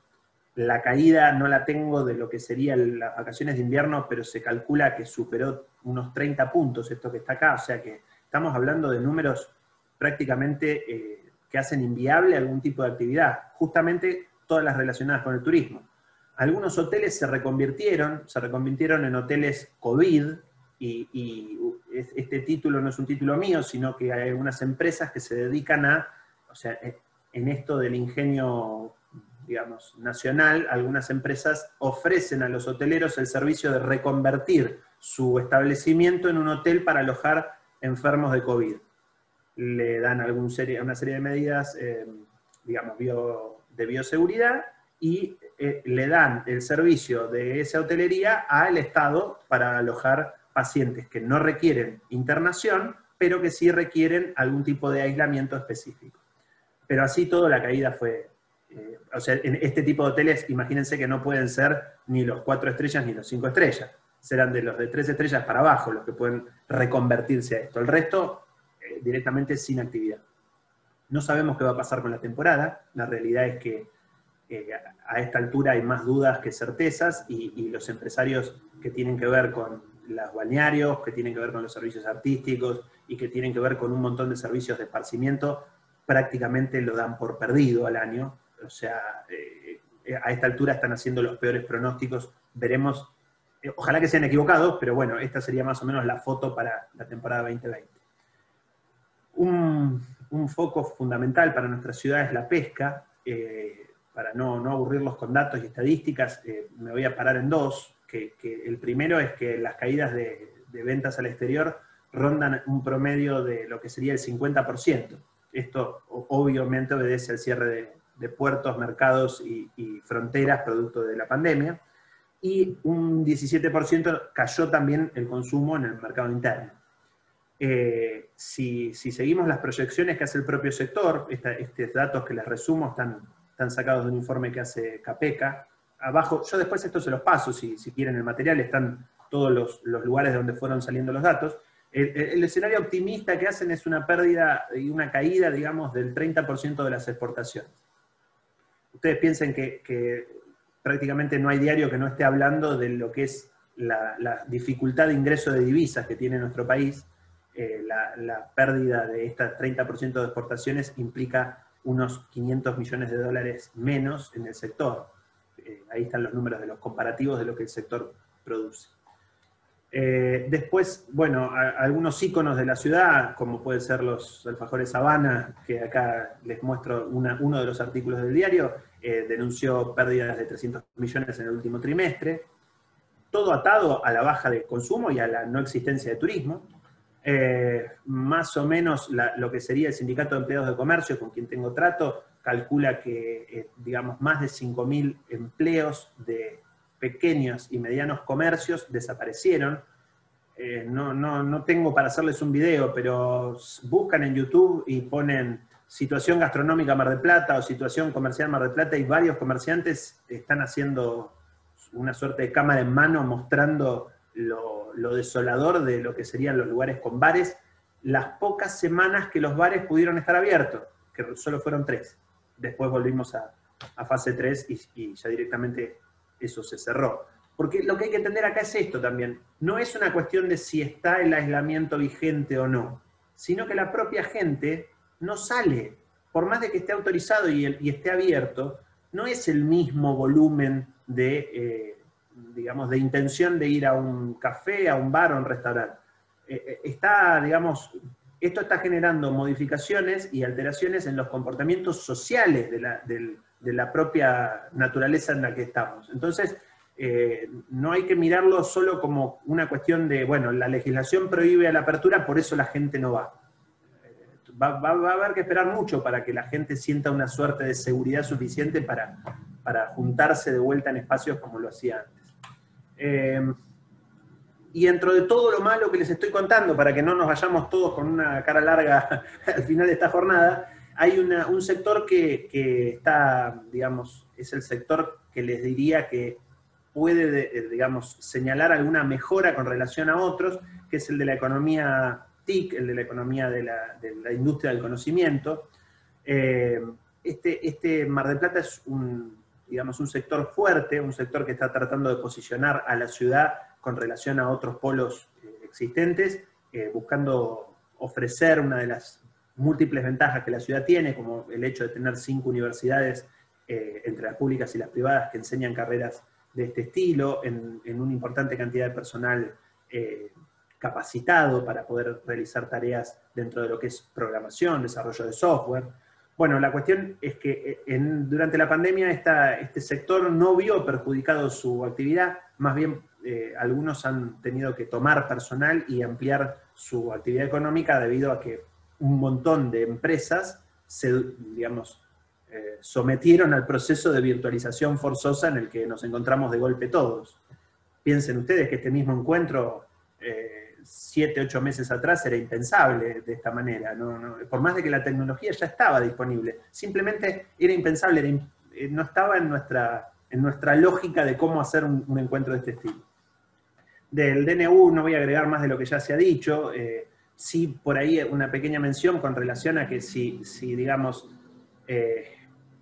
al principio de la pandemia, una de las opiniones que compartí, a la que adherí, es que era una herramienta eficiente y necesaria para evitar lo que hubiese sido una debacle, muy, muy eficiente y muy necesaria, pero lo que sí hay que ser muy cuidadoso, y en esto coincido con lo que el doctor Nieco dijo en la jornada anterior, con la prórroga en el tiempo, porque por ahí de tanto buscar una protección nos vamos a encontrar con el efecto inverso, es decir, no es cierto, están prohibidos los despidos, pero ¿qué nos encontramos? Que no hay despidos, digamos, de los que el decreto prohibió, sino despidos que escapan el redil del decreto y nos encontramos en empresas chicas que de golpe tienen una epidemia de empleados insultadores, en donde esos empleados son despedidos con justa causa por insultar o agraviar a algún supervisor. Vamos a ponerle comillas a esta epidemia porque en realidad es una clara forma de vulnerar la norma.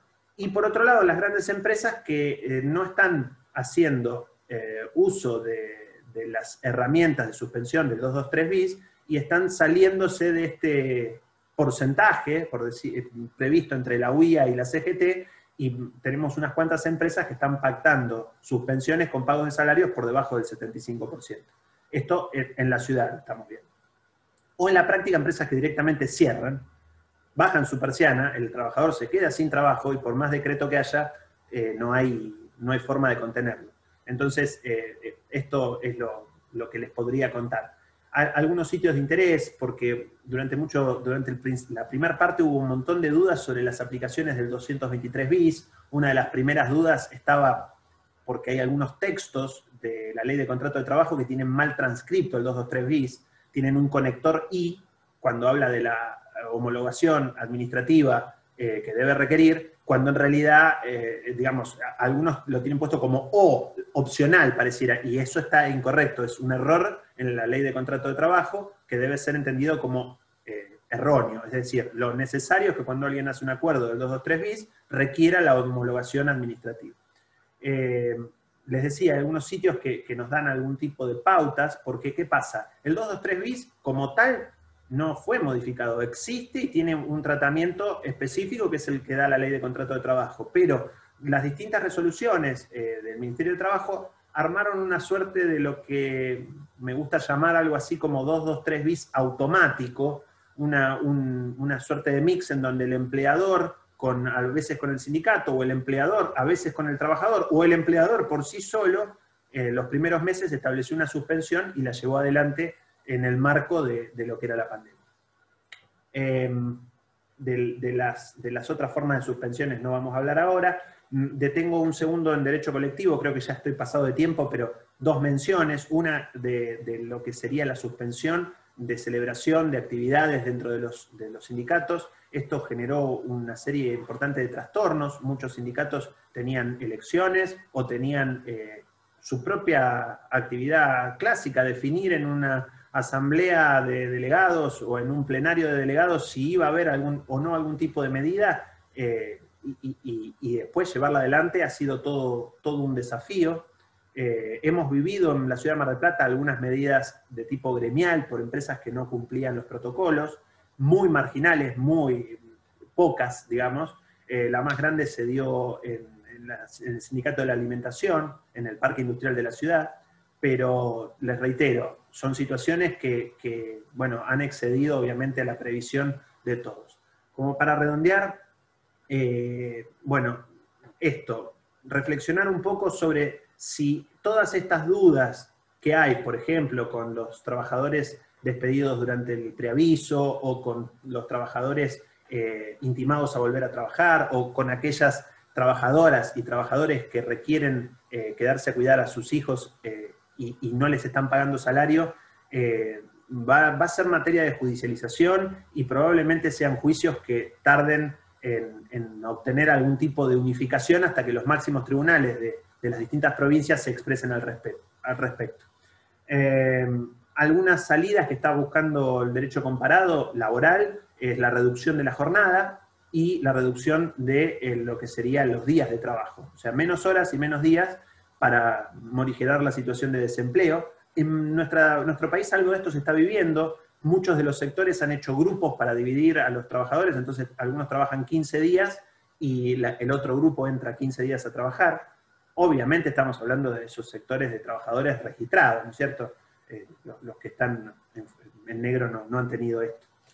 Y bueno, para redondear esta cuestión de sostenerlo, la prohibición de los despidos como se está sosteniendo, sin buscar alguna otra herramienta paliativa, es probable que nos lleve a una protección declamativa, que no se logre hacer efectiva producto de que las empresas que no puedan sostenerse irán a un despido causado inventado o a un propio concurso o quiebra que ya sabemos lo que genera para el trabajador intentar cobrar algo dentro de esos procesos falenciales.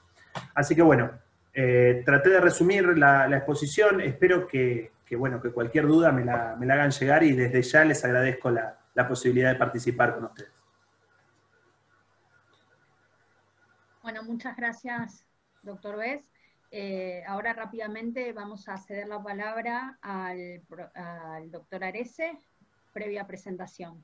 El profesor doctor César Arese es profesor titular de Derecho del Trabajo y la Seguridad Social y director de la Cátedra de Derechos Humanos Laborales, Derecho Internacional del Trabajo, de la Facultad de Derecho de la Universidad Nacional de Córdoba. Doctor en Derecho y Ciencias Sociales, postdoctorado investigador de la Universidad Nacional de Córdoba, ex juez de Cámara por concurso.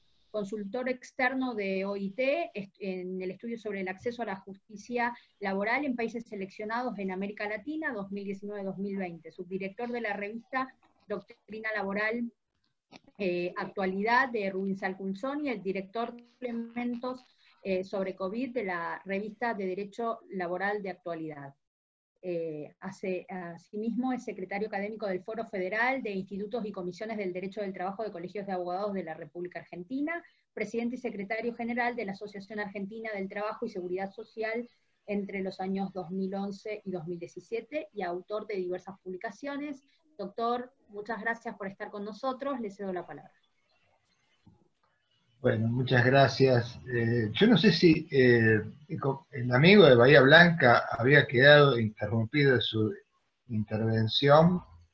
Si quiere concluirla antes que yo exponga, me parece, no sé cómo haríamos. No, doctor, lo escuchamos porque es un gusto, la verdad, tener su presencia, así que una vez los minutos que queden, quedará lo mejor, digamos, de la conclusión que pueda tener yo para cerrar. Pero, por favor, bueno, bueno, yo voy a hacer, estamos acercándonos a las 2 horas de reunión y me parece que es poco prudente hacer una exposición extensa. Voy a tratar de sintetizar algunos temas que seguramente son comunes a todos los expertos que están presentes. Y este sería mi mejor homenaje, honrando la invitación que formula la Asociación Argentina del Trabajo y la Seguridad Social a todo el país, realmente nuestra querida asociación. El derecho de trabajo se ha visto conmocionado hasta los cimientos más profundos por el efecto de la pandemia, que por supuesto se vino a agregar a su vez la desatada del año pasado, ¿no? Parece que crisis sobre crisis, obviamente que han producido una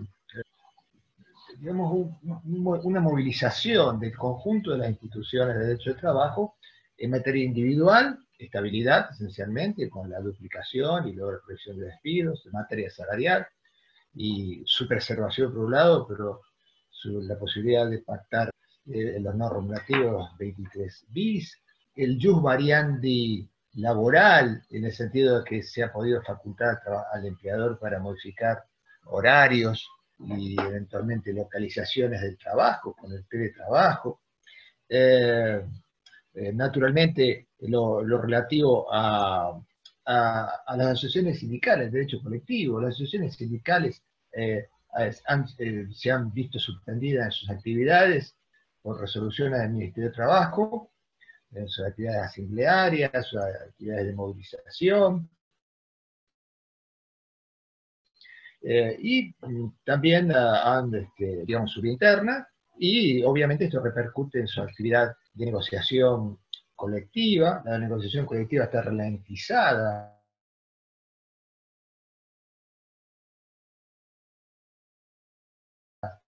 cuando ya debieron haberse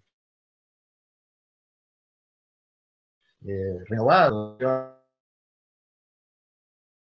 de convenios colectivos completos, ¿no?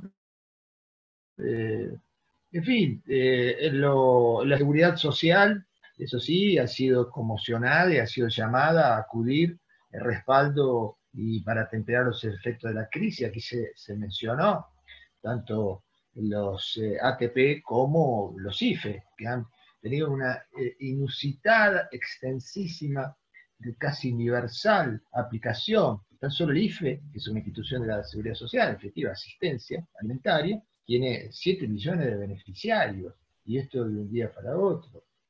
Vale decir que la seguridad social también en su estructura clásica ha sido conmocionada, asistir inmediata e instantáneamente a contingentes de millones de personas, igual que los ATP, por supuesto. También se menciona aquí que el sistema de riesgo de trabajo tuvo que adaptarse a entender y tratar una enfermedad no comprendida en los listados tradicionales, para darle una figura un tanto especial, como esta enfermedad no listada, y en los casos presuntivamente enfermedad profesional, y podríamos seguir con diversos efectos sobre el derecho de trabajo. El trabajo se ha colocado en una absoluta emergencia en cuestión de día.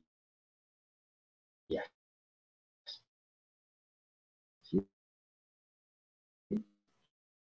Y bueno, esto nos hace pensar de tal magnitud podrían significar un cambio estructural, a su vez, del derecho del trabajo, ¿sí? Una especie de reforma laboral, sin pararnos todavía a pensar en qué tipo de reforma laboral. Pero evidentemente hay un cambio hay una suerte de construcción de sobre la base de los cánones clásicos del derecho del trabajo como producto de la crisis y de la pandemia en nuestro país.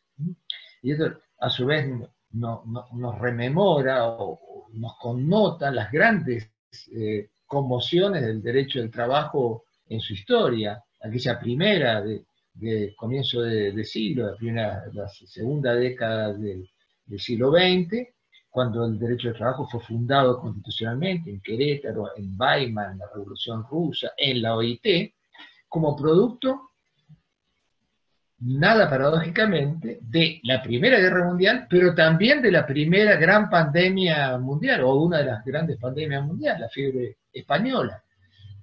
Dato, la fiebre española mató más gente que la Primera Guerra Mundial. Y luego de estas hecatombes humanas surgieron, se consolidó, digamos, a nivel constitucional, a nivel internacional, la existencia del derecho del trabajo. La Segunda Guerra Mundial, 39-45, lo que significó el holocausto humano, albergó la Declaración de Filadelfia, la aprobación de los convenios fundamentales de OIT, prácticamente la mayoría de los convenios fundamentales de OIT que hoy integran el plexo de principios y derechos fundamentales de OIT fueron aprobados en la posguerra, la Declaración Universal de Derechos del Hombre, los instrumentos americanos, Carta de Garantías Sociales, la Declaración de Derechos y Deberes del Hombre americano, etcétera, aparecieron precisamente en la posguerra. Entonces, la pregunta es, ¿ahora estamos a nivel mundial y a nivel regional, a nivel local, ante una nueva etapa en el derecho del trabajo?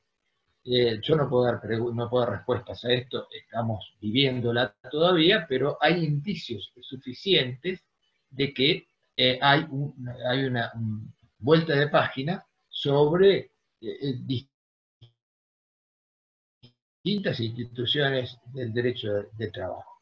Y bueno, en el derecho comparado, en la realidad comparada, la respuesta frente a este panorama no ha sido igual, pero sí podríamos decir que hay por lo menos dos modelos. Uno, el modelo sanitarista o social, que ha entendido que la prioridad número uno era preservar la salud, la prioridad número dos, preservar los puestos de trabajo, y para ello se articularon diversidad de medios, como es la prohibición de despido, la sostén de salarios, las suspensiones preventivas y no definitivas, digamos, la posibilidad de elegir la suspensión paga antes que la destrucción de puestos de trabajo, la negociación colectiva como recurso para reunir y para programar la atención de la crisis y la post-crisis. ¿Sí? Modelos que adoptó, creo, nuestro país. Ahí se decía recién algunas observaciones acerca de este modelo, pero en realidad puedo decir que nuestro país adoptó un modelo sanitarista y social para afrontar la crisis. Hay otros países que han priorizado el desenvolvimiento del mercado y tal vez dejando librado a grandes contingentes de la población a un contagio, a la posibilidad de que los empresarios prescindan del puesto de trabajo, e inclusive arrojarse esfuerzos en materia de negociación colectiva para atribuirlos a los empleadores de esos estados decisiones unilaterales.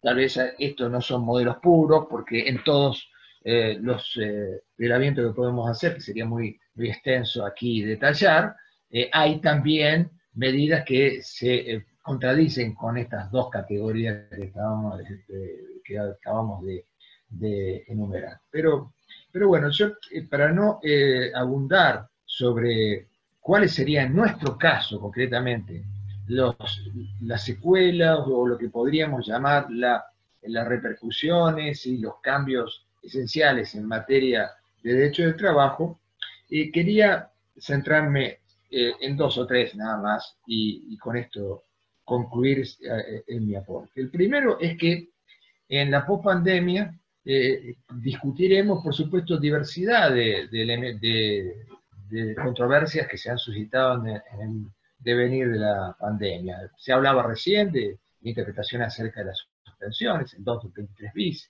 si va a ser revisado jurisprudencialmente, entendiendo que implica una renuncia a la condición salarial de los trabajadores y consecuentemente en la justicia va a mandar a pagar las diferencias, ¿sí?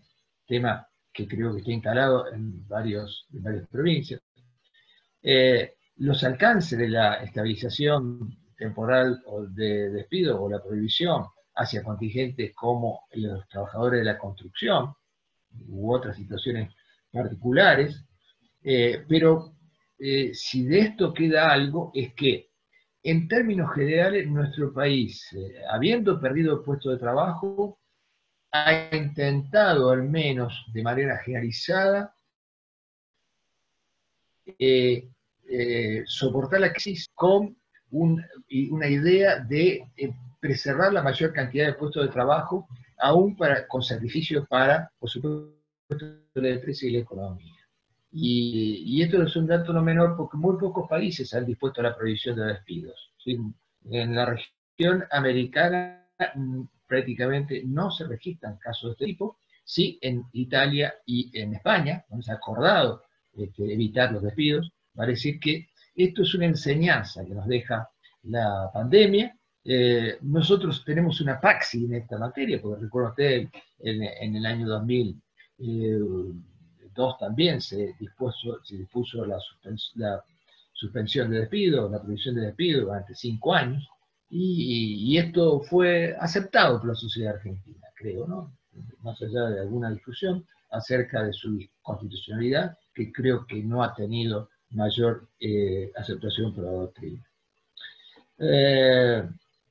Nos ha dejado claramente una ley de teletrabajo, que va a tener proyecciones futuras claras, una ley que, comparada con las aprobadas en Brasil, en los últimos 3 años hay 7 países que han aprobado leyes generales, Costa Rica, Paraguay, Bolivia, El Salvador, Brasil decíamos, entre otros, digamos, han aprobado estas leyes, y comparándolo con Argentina, creo que la ley argentina tiene una complejidad y calidad y nivel de protección muy interesante, incluso incorporando instituciones como la protección de la intimidad de los trabajadores, personalidad, los derechos personalísimos de los trabajadores, lo que habla bien de una normativa que no descuida los derechos fundamentales.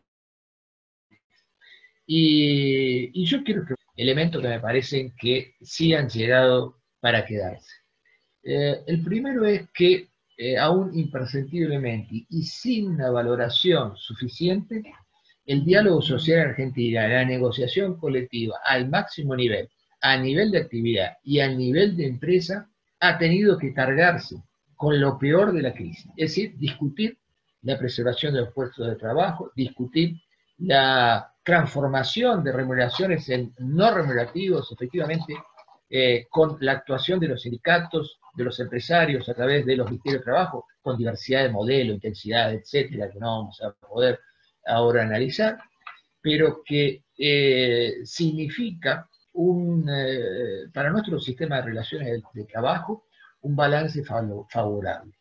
Me refiero concretamente, y lo voy a decir con otra letra, el acuerdo de CGT-UIA, los acuerdos sectoriales, WON, comercio, etcétera, etcétera, que han significado en términos prácticos la preservación de muchísimos puestos de trabajo, porque estos acuerdos preveían también la preservación de los puestos de trabajo.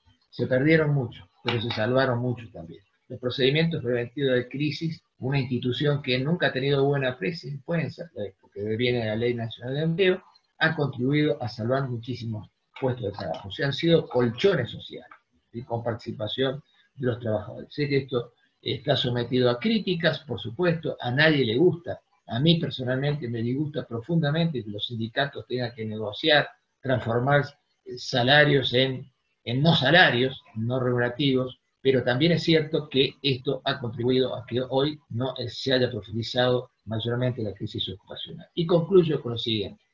Creo que el mayor impacto, y que también ha llegado para quedar, es decir, en lo anterior decía que el diálogo social como recurso para enfrentar las crisis y para en todo caso pensar una Argentina de relaciones de trabajo futura, con acuerdos sociales, con consejos económicos sociales, con acuerdos sectoriales, etcétera, es una herramienta que está a disposición, que ha sido aprobada y creo que puede ser aplicada en el futuro. Ese sería uno de los puntos del balance positivo.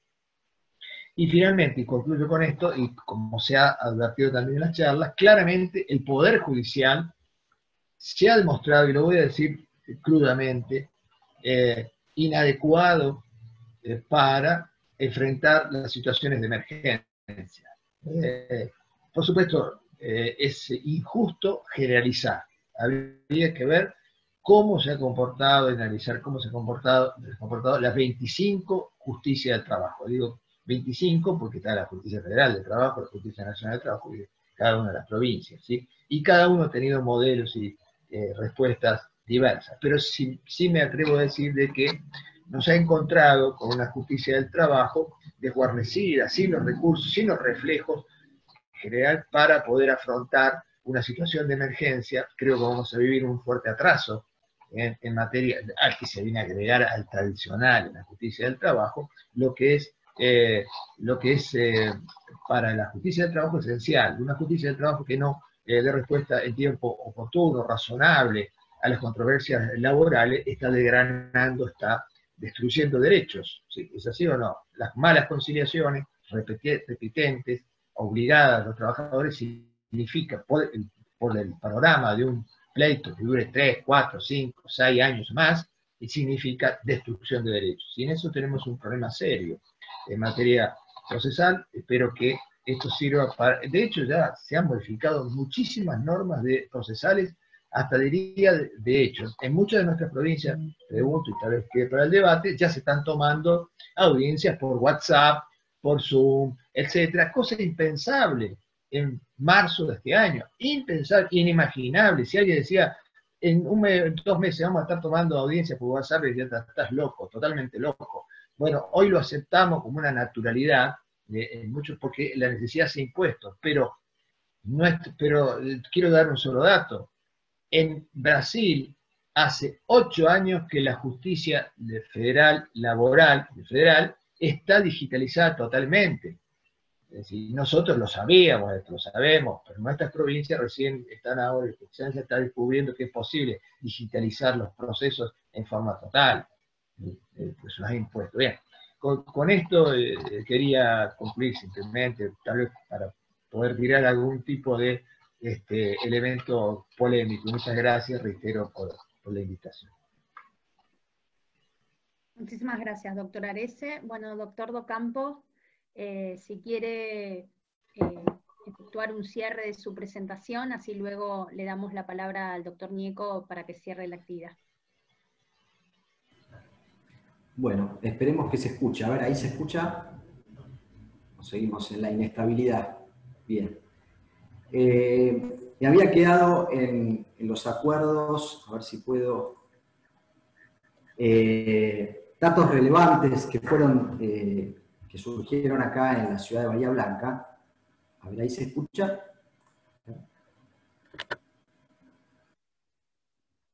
Se escucha perfecto, doctor. ¿Por ahora?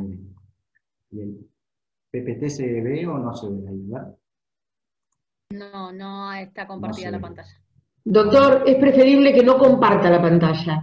Véala usted y lo escuchamos mejor. Vamos a hacerlo así.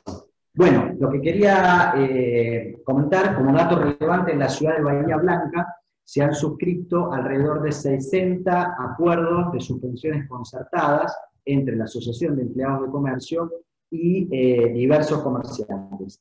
De esos acuerdos que fueron presentados en el Ministerio de Trabajo de la Nación, solo 3 han merecido observaciones o impugnaciones de la autoridad de aplicación que trabajó en forma remota, lo mismo que el Ministerio de Trabajo local, sin presencia de personal, con alguna guardia mínima, para ratificar la asociación sindical, para ratificar esos acuerdos, ¿cómo los hacían? A través de los trámites a distancia, de la página que ofrece el gobierno nacional, Pero el dato adicional de todo esto es que los mismos no han sido homologados y sin embargo a los trabajadores se les paga el sueldo convenido. Tengo uno que es del propio conocimiento, de la actividad, era de una empresa que se dedica a servicios de casas y agencias de cambio, la cual no se encuentra alcanzada por ninguno de los supuestos de excepcionalidad, que permitía seguir operando físicamente y habilite la apertura de sus locales. Básicamente para decir, la negociación, los trabajadores dispensados de la prestación laboral determinados en el presente percibirán una asignación milenaria como prestaciones no remunerativas en concepto de suspensiones, dispuestas en los términos del artículo 223, bis de la Ley de Control de Trabajo y el artículo 3 del decreto 329, equivalente al 100% del salario neto que hubiera percibido el trabajador prestando servicios de manera normal y habitual. La verdad es que podemos decir si son malos o buenos estos tipos de acuerdos, pero sí fomentan la continuidad laboral, al menos en este tiempo. Voy rápidamente, yo tenía respecto del servicio de justicia en la localidad de Bahía Blanca, por la resolución 480 de la Suprema Corte de la provincia de Buenos Aires, hubo cuatro fases en cuanto a el servicio. La primera, en cuanto a su operatividad, digamos. El 29 de abril se reanudaron los plazos para que los distintos organismos locales pudieran dictaminar respecto de sentencias, básicamente, y algún otro acto procesal que hubiera quedado previo al dictado del ASPO. A partir del 6 de mayo sí empezaron a reanudarse los plazos procesales para las partes, y esto implicó contestaciones de demanda, y a partir de junio se posibilitó el ingreso de demandas en forma digital, porque sabemos que en un primer momento en el servicio judicial de la provincia de Buenos Aires solo era ingreso de acciones de inminente prescripción y de urgente trámite. Hablamos siempre o de medidas cautelares o de amparos. A partir del 29 de julio, en la ciudad de Bahía Blanca, se reanudó el servicio pleno de justicia, pero un servicio pleno en donde encontramos que el formato papel no va más, solo, en realidad no es que no se encuentra disponible ese formato, sino que a los efectos de hacer ingresos de demanda se ingresan vía digital, se firman electrónicamente a través del sistema de identificaciones, el token que tenemos acá, la firma digital en la provincia. Luego se consigna un turno en el Tribunal de Trabajo para que esa documentación y esa demanda se presente, y a partir de ahí es donde comienza el circuito judicial. En Bahía Blanca se estuvieron haciendo en estos últimos tiempos vista de causa, y para aportar a lo que nos decía el doctor Arese, que se manejaban por causa, bueno, he tenido la primera experiencia de hacer una vista de causa mixta, es decir, en forma presencial, tribunal colegiado, había 2 jueces en forma presencial, y a través de una pantalla, de un monitor, estaba el abogado de la parte contraria, que estaba dispensado por ser una persona de riesgo, y uno de los jueces en la misma dispensa. La verdad que obviamente uno no estaba preparado, y fuera del chiste, ¿no? El abogado de la otra parte estaba en su zona de confort, digamos, en su estudio, y nosotros, los que estábamos presentes en la audiencia, nos encontramos con barbijo, haciendo un alegato con barbijo, a través de una vitrina.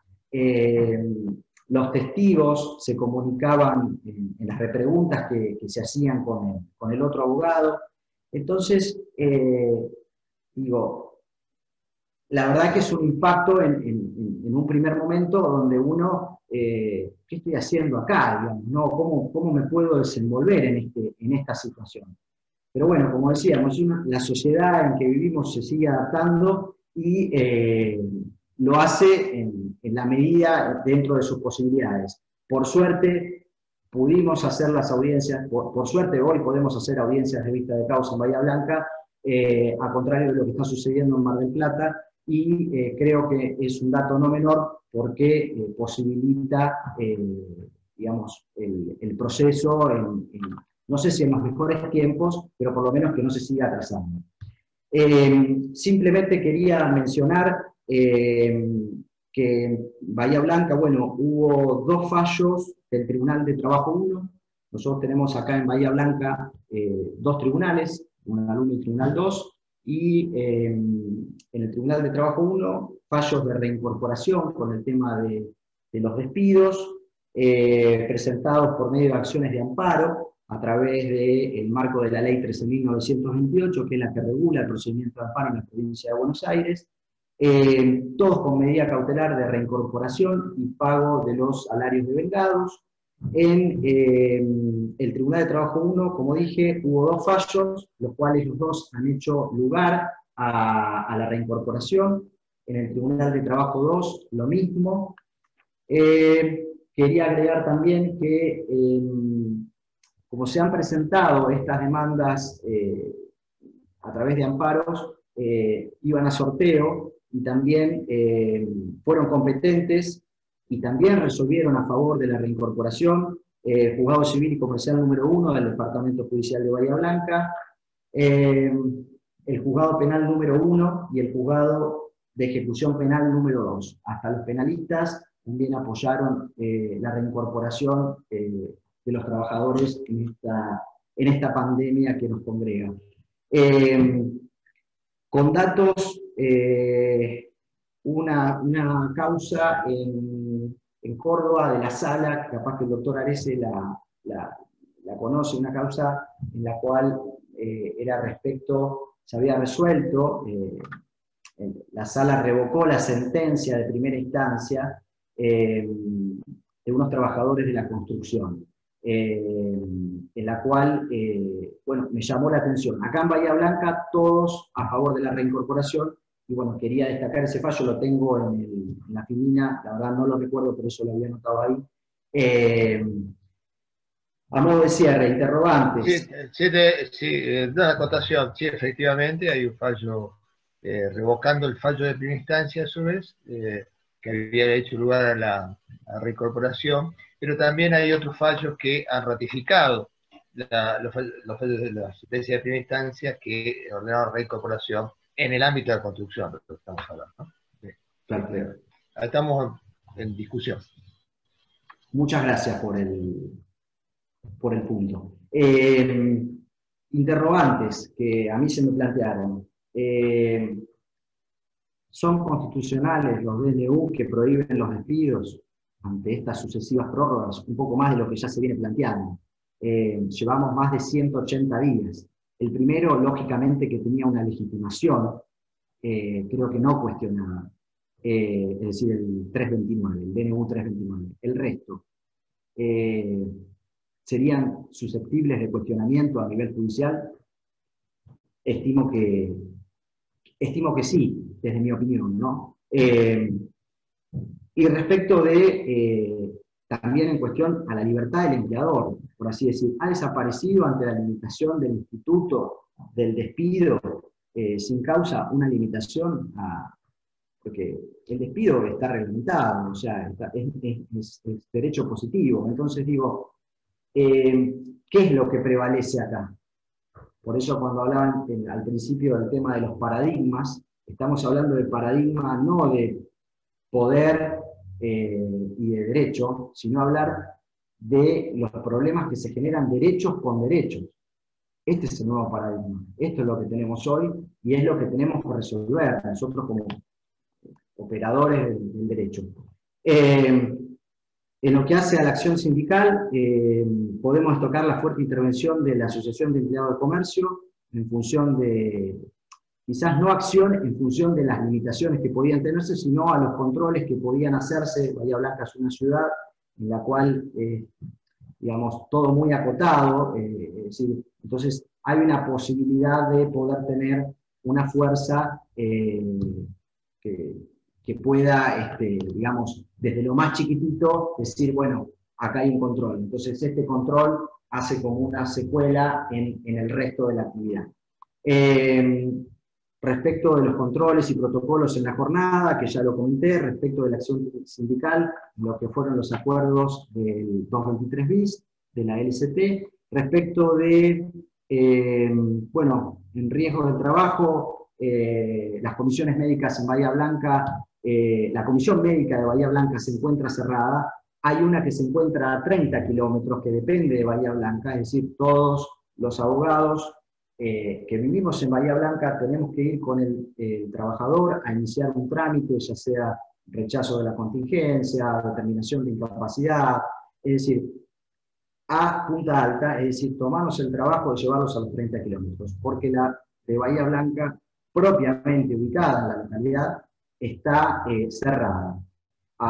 Según los datos que yo tengo, es porque estarían dispensados los médicos que trabajan en la comisión y los administrativos, que 6 o 4, prácticamente en su totalidad por diferentes circunstancias. No quiero extenderme mucho más, creo que, bueno, simplemente terminar en un dato que tenía en la filmina, un dato de la realidad local de Bahía Blanca, que es un informe del CREVA, el Centro de Estudios Económicos de Bahía Blanca, que depende de la Bolsa de Comercio, sobre el índice de informalidad y precariedad laboral. En el primer trimestre de este año, es decir, previo al COVID, y a través de la encuesta permanente de hogares del INDEC, se estimó una tasa de informalidad en Bahía Blanca que alcanzó al 30%, y eso equivalía a 28.400 personas. Tasa de informalidad que refiere a trabajadores no registrados. En lo que respecta a la tasa de precariedad, se ubicó en un 35%, es decir, aproximadamente 48.800 individuos bahienses. Esta tasa de precariedad no solo contempla los de informalidad, sino también, es decir, trabajadores en negro, sino también otros tipos, como pueden ser trabajadores monotributistas, o el caso de, digamos, alguna registración defectuosa. Quiero decir, a nivel nacional la tasa de informalidad ascendió a un 37%, mientras que la precariedad fue del 43%. Es decir, hoy no sabemos cuál es la tasa, no tenemos datos de eso, pero seguramente en función de lo que estuvimos analizando, seguramente debe ser aún mayor. Otro dato del Servicio de Justicia de Bahía Blanca es que ante el cierre de los ministerios, ante las guardias mínimas que tenían, se realizaban homologaciones en forma excepcional de acuerdos que se presentaran. Obviamente que hay que exponer, digamos, toda la situación, de hecho, a practicar liquidación, acompañar documentación, es decir, se presentaban acuerdos que eran homologados a nivel judicial. Me desorganizó un poco todo este tema del sonido, así que bueno, espero haber sido lo más concreto y conciso posible. Bueno, muchas gracias por dar esta posibilidad federal que incluye a todas las regiones. Ojalá se vuelva a repetir y no tener estos problemas de conexión, que es aparentemente parte de nuestra nueva vida. Muchas gracias a todos y buenas noches. Muchas gracias, doctor Docampo. Muchas gracias a todos los expositores. Excelentes las exposiciones. Lamentamos los problemas técnicos y le cedemos la palabra al doctor Lorenzo Ñeco, nuestro presidente de la asociación, para que proceda al cierre de la actividad. Doctor, le cedo la palabra. Muchas gracias. Buenas noches. Bueno, muchas gracias. Y muchas gracias a todos los expositores que han intervenido en este pequeño ciclo.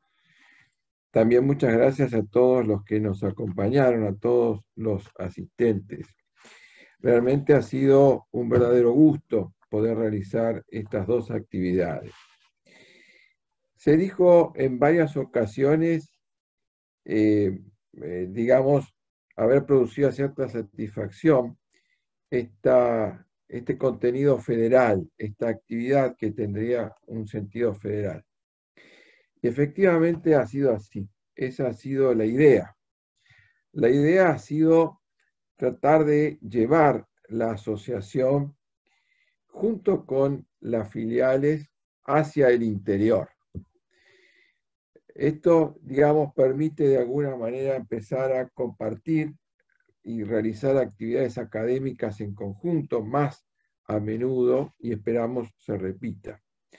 Pero digamos, esto es un movimiento de doble sentido, es decir, no solo de poder llevar la asociación hacia el interior, sino también, y al propio tiempo, y muy importante, es poder escuchar y aprender también de las elaboraciones doctrinarias y jurisprudenciales que se van realizando en el interior. Es decir, toda esa riqueza, porque efectivamente creo que es realmente enriquecedor, nos permite también a nosotros aprender.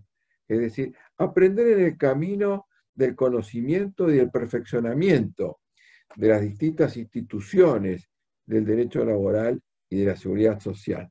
De tal modo de que somos también nosotros agradecidos en primer término por esta participación conjunta que hemos podido realizar. Y repito, es nuestra firme convicción de poder seguir hacerlas, porque la verdad, a mi humilde modo de ver, ha sido muy enriquecedor esta participación. También el título es un título, yo diría, demasiado desafiante, porque hemos tratado de transitar sobre lecciones y perspectivas de la pandemia. Decía bien el profesor Arese hace unos instantes que hace algunos meses no se podía imaginar determinada clase de trámites que se han tenido que realizar más producto de las necesidades que por otras cosas. La respuesta que puede haber llegado a tener el Poder Judicial, que se vio de alguna manera sorprendido en su situación tal vez un poco difícil. Siempre el Poder Judicial presupuestariamente ha sido uno de los olvidados de las fiestas.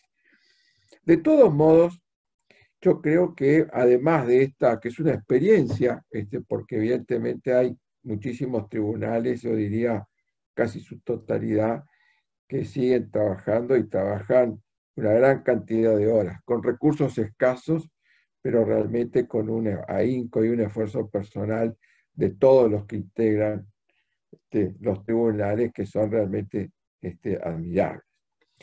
Pero podríamos ir un poco más allá, porque nadie podía tal vez imaginar hace poco más de 6 meses que íbamos a tener que pasar por estas lecciones y aprendizajes de la pandemia.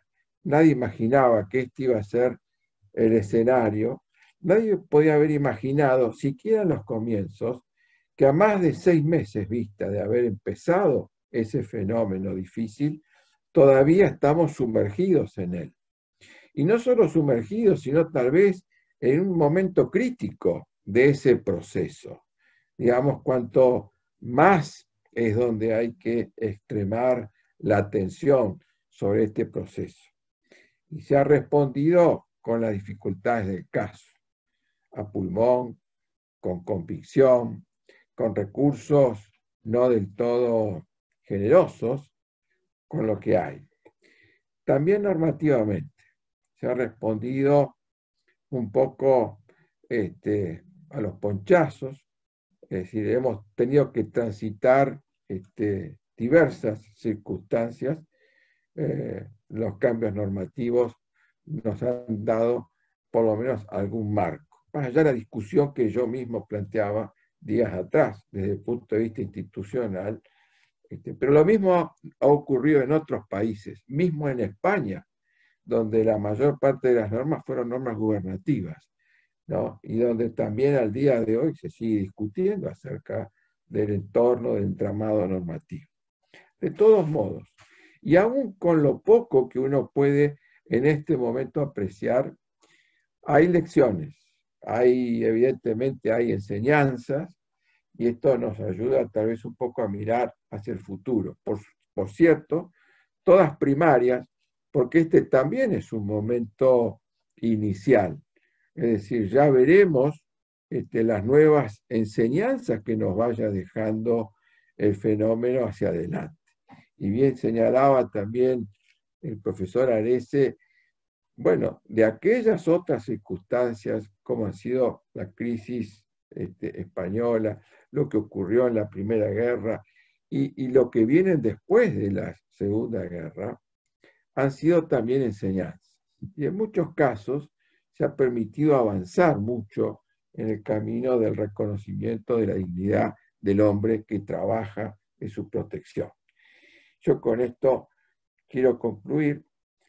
Ha sido, creo, una actividad realmente alentadora. Nos sentimos muy satisfechos en la asociación de poder haber contado con todos ustedes. Así que nada más, les agradecemos mucho y que tengan muy buenas noches. Gracias, Lorenzo, gracias a la comisión directiva, compañeros. A todos los compañeros de todas las provincias. Gracias a todos. Muchas gracias y buenas noches a todos. Muchas gracias y buenas noches. Gracias. Buenas noches. Chao, chao, chao. Adiós.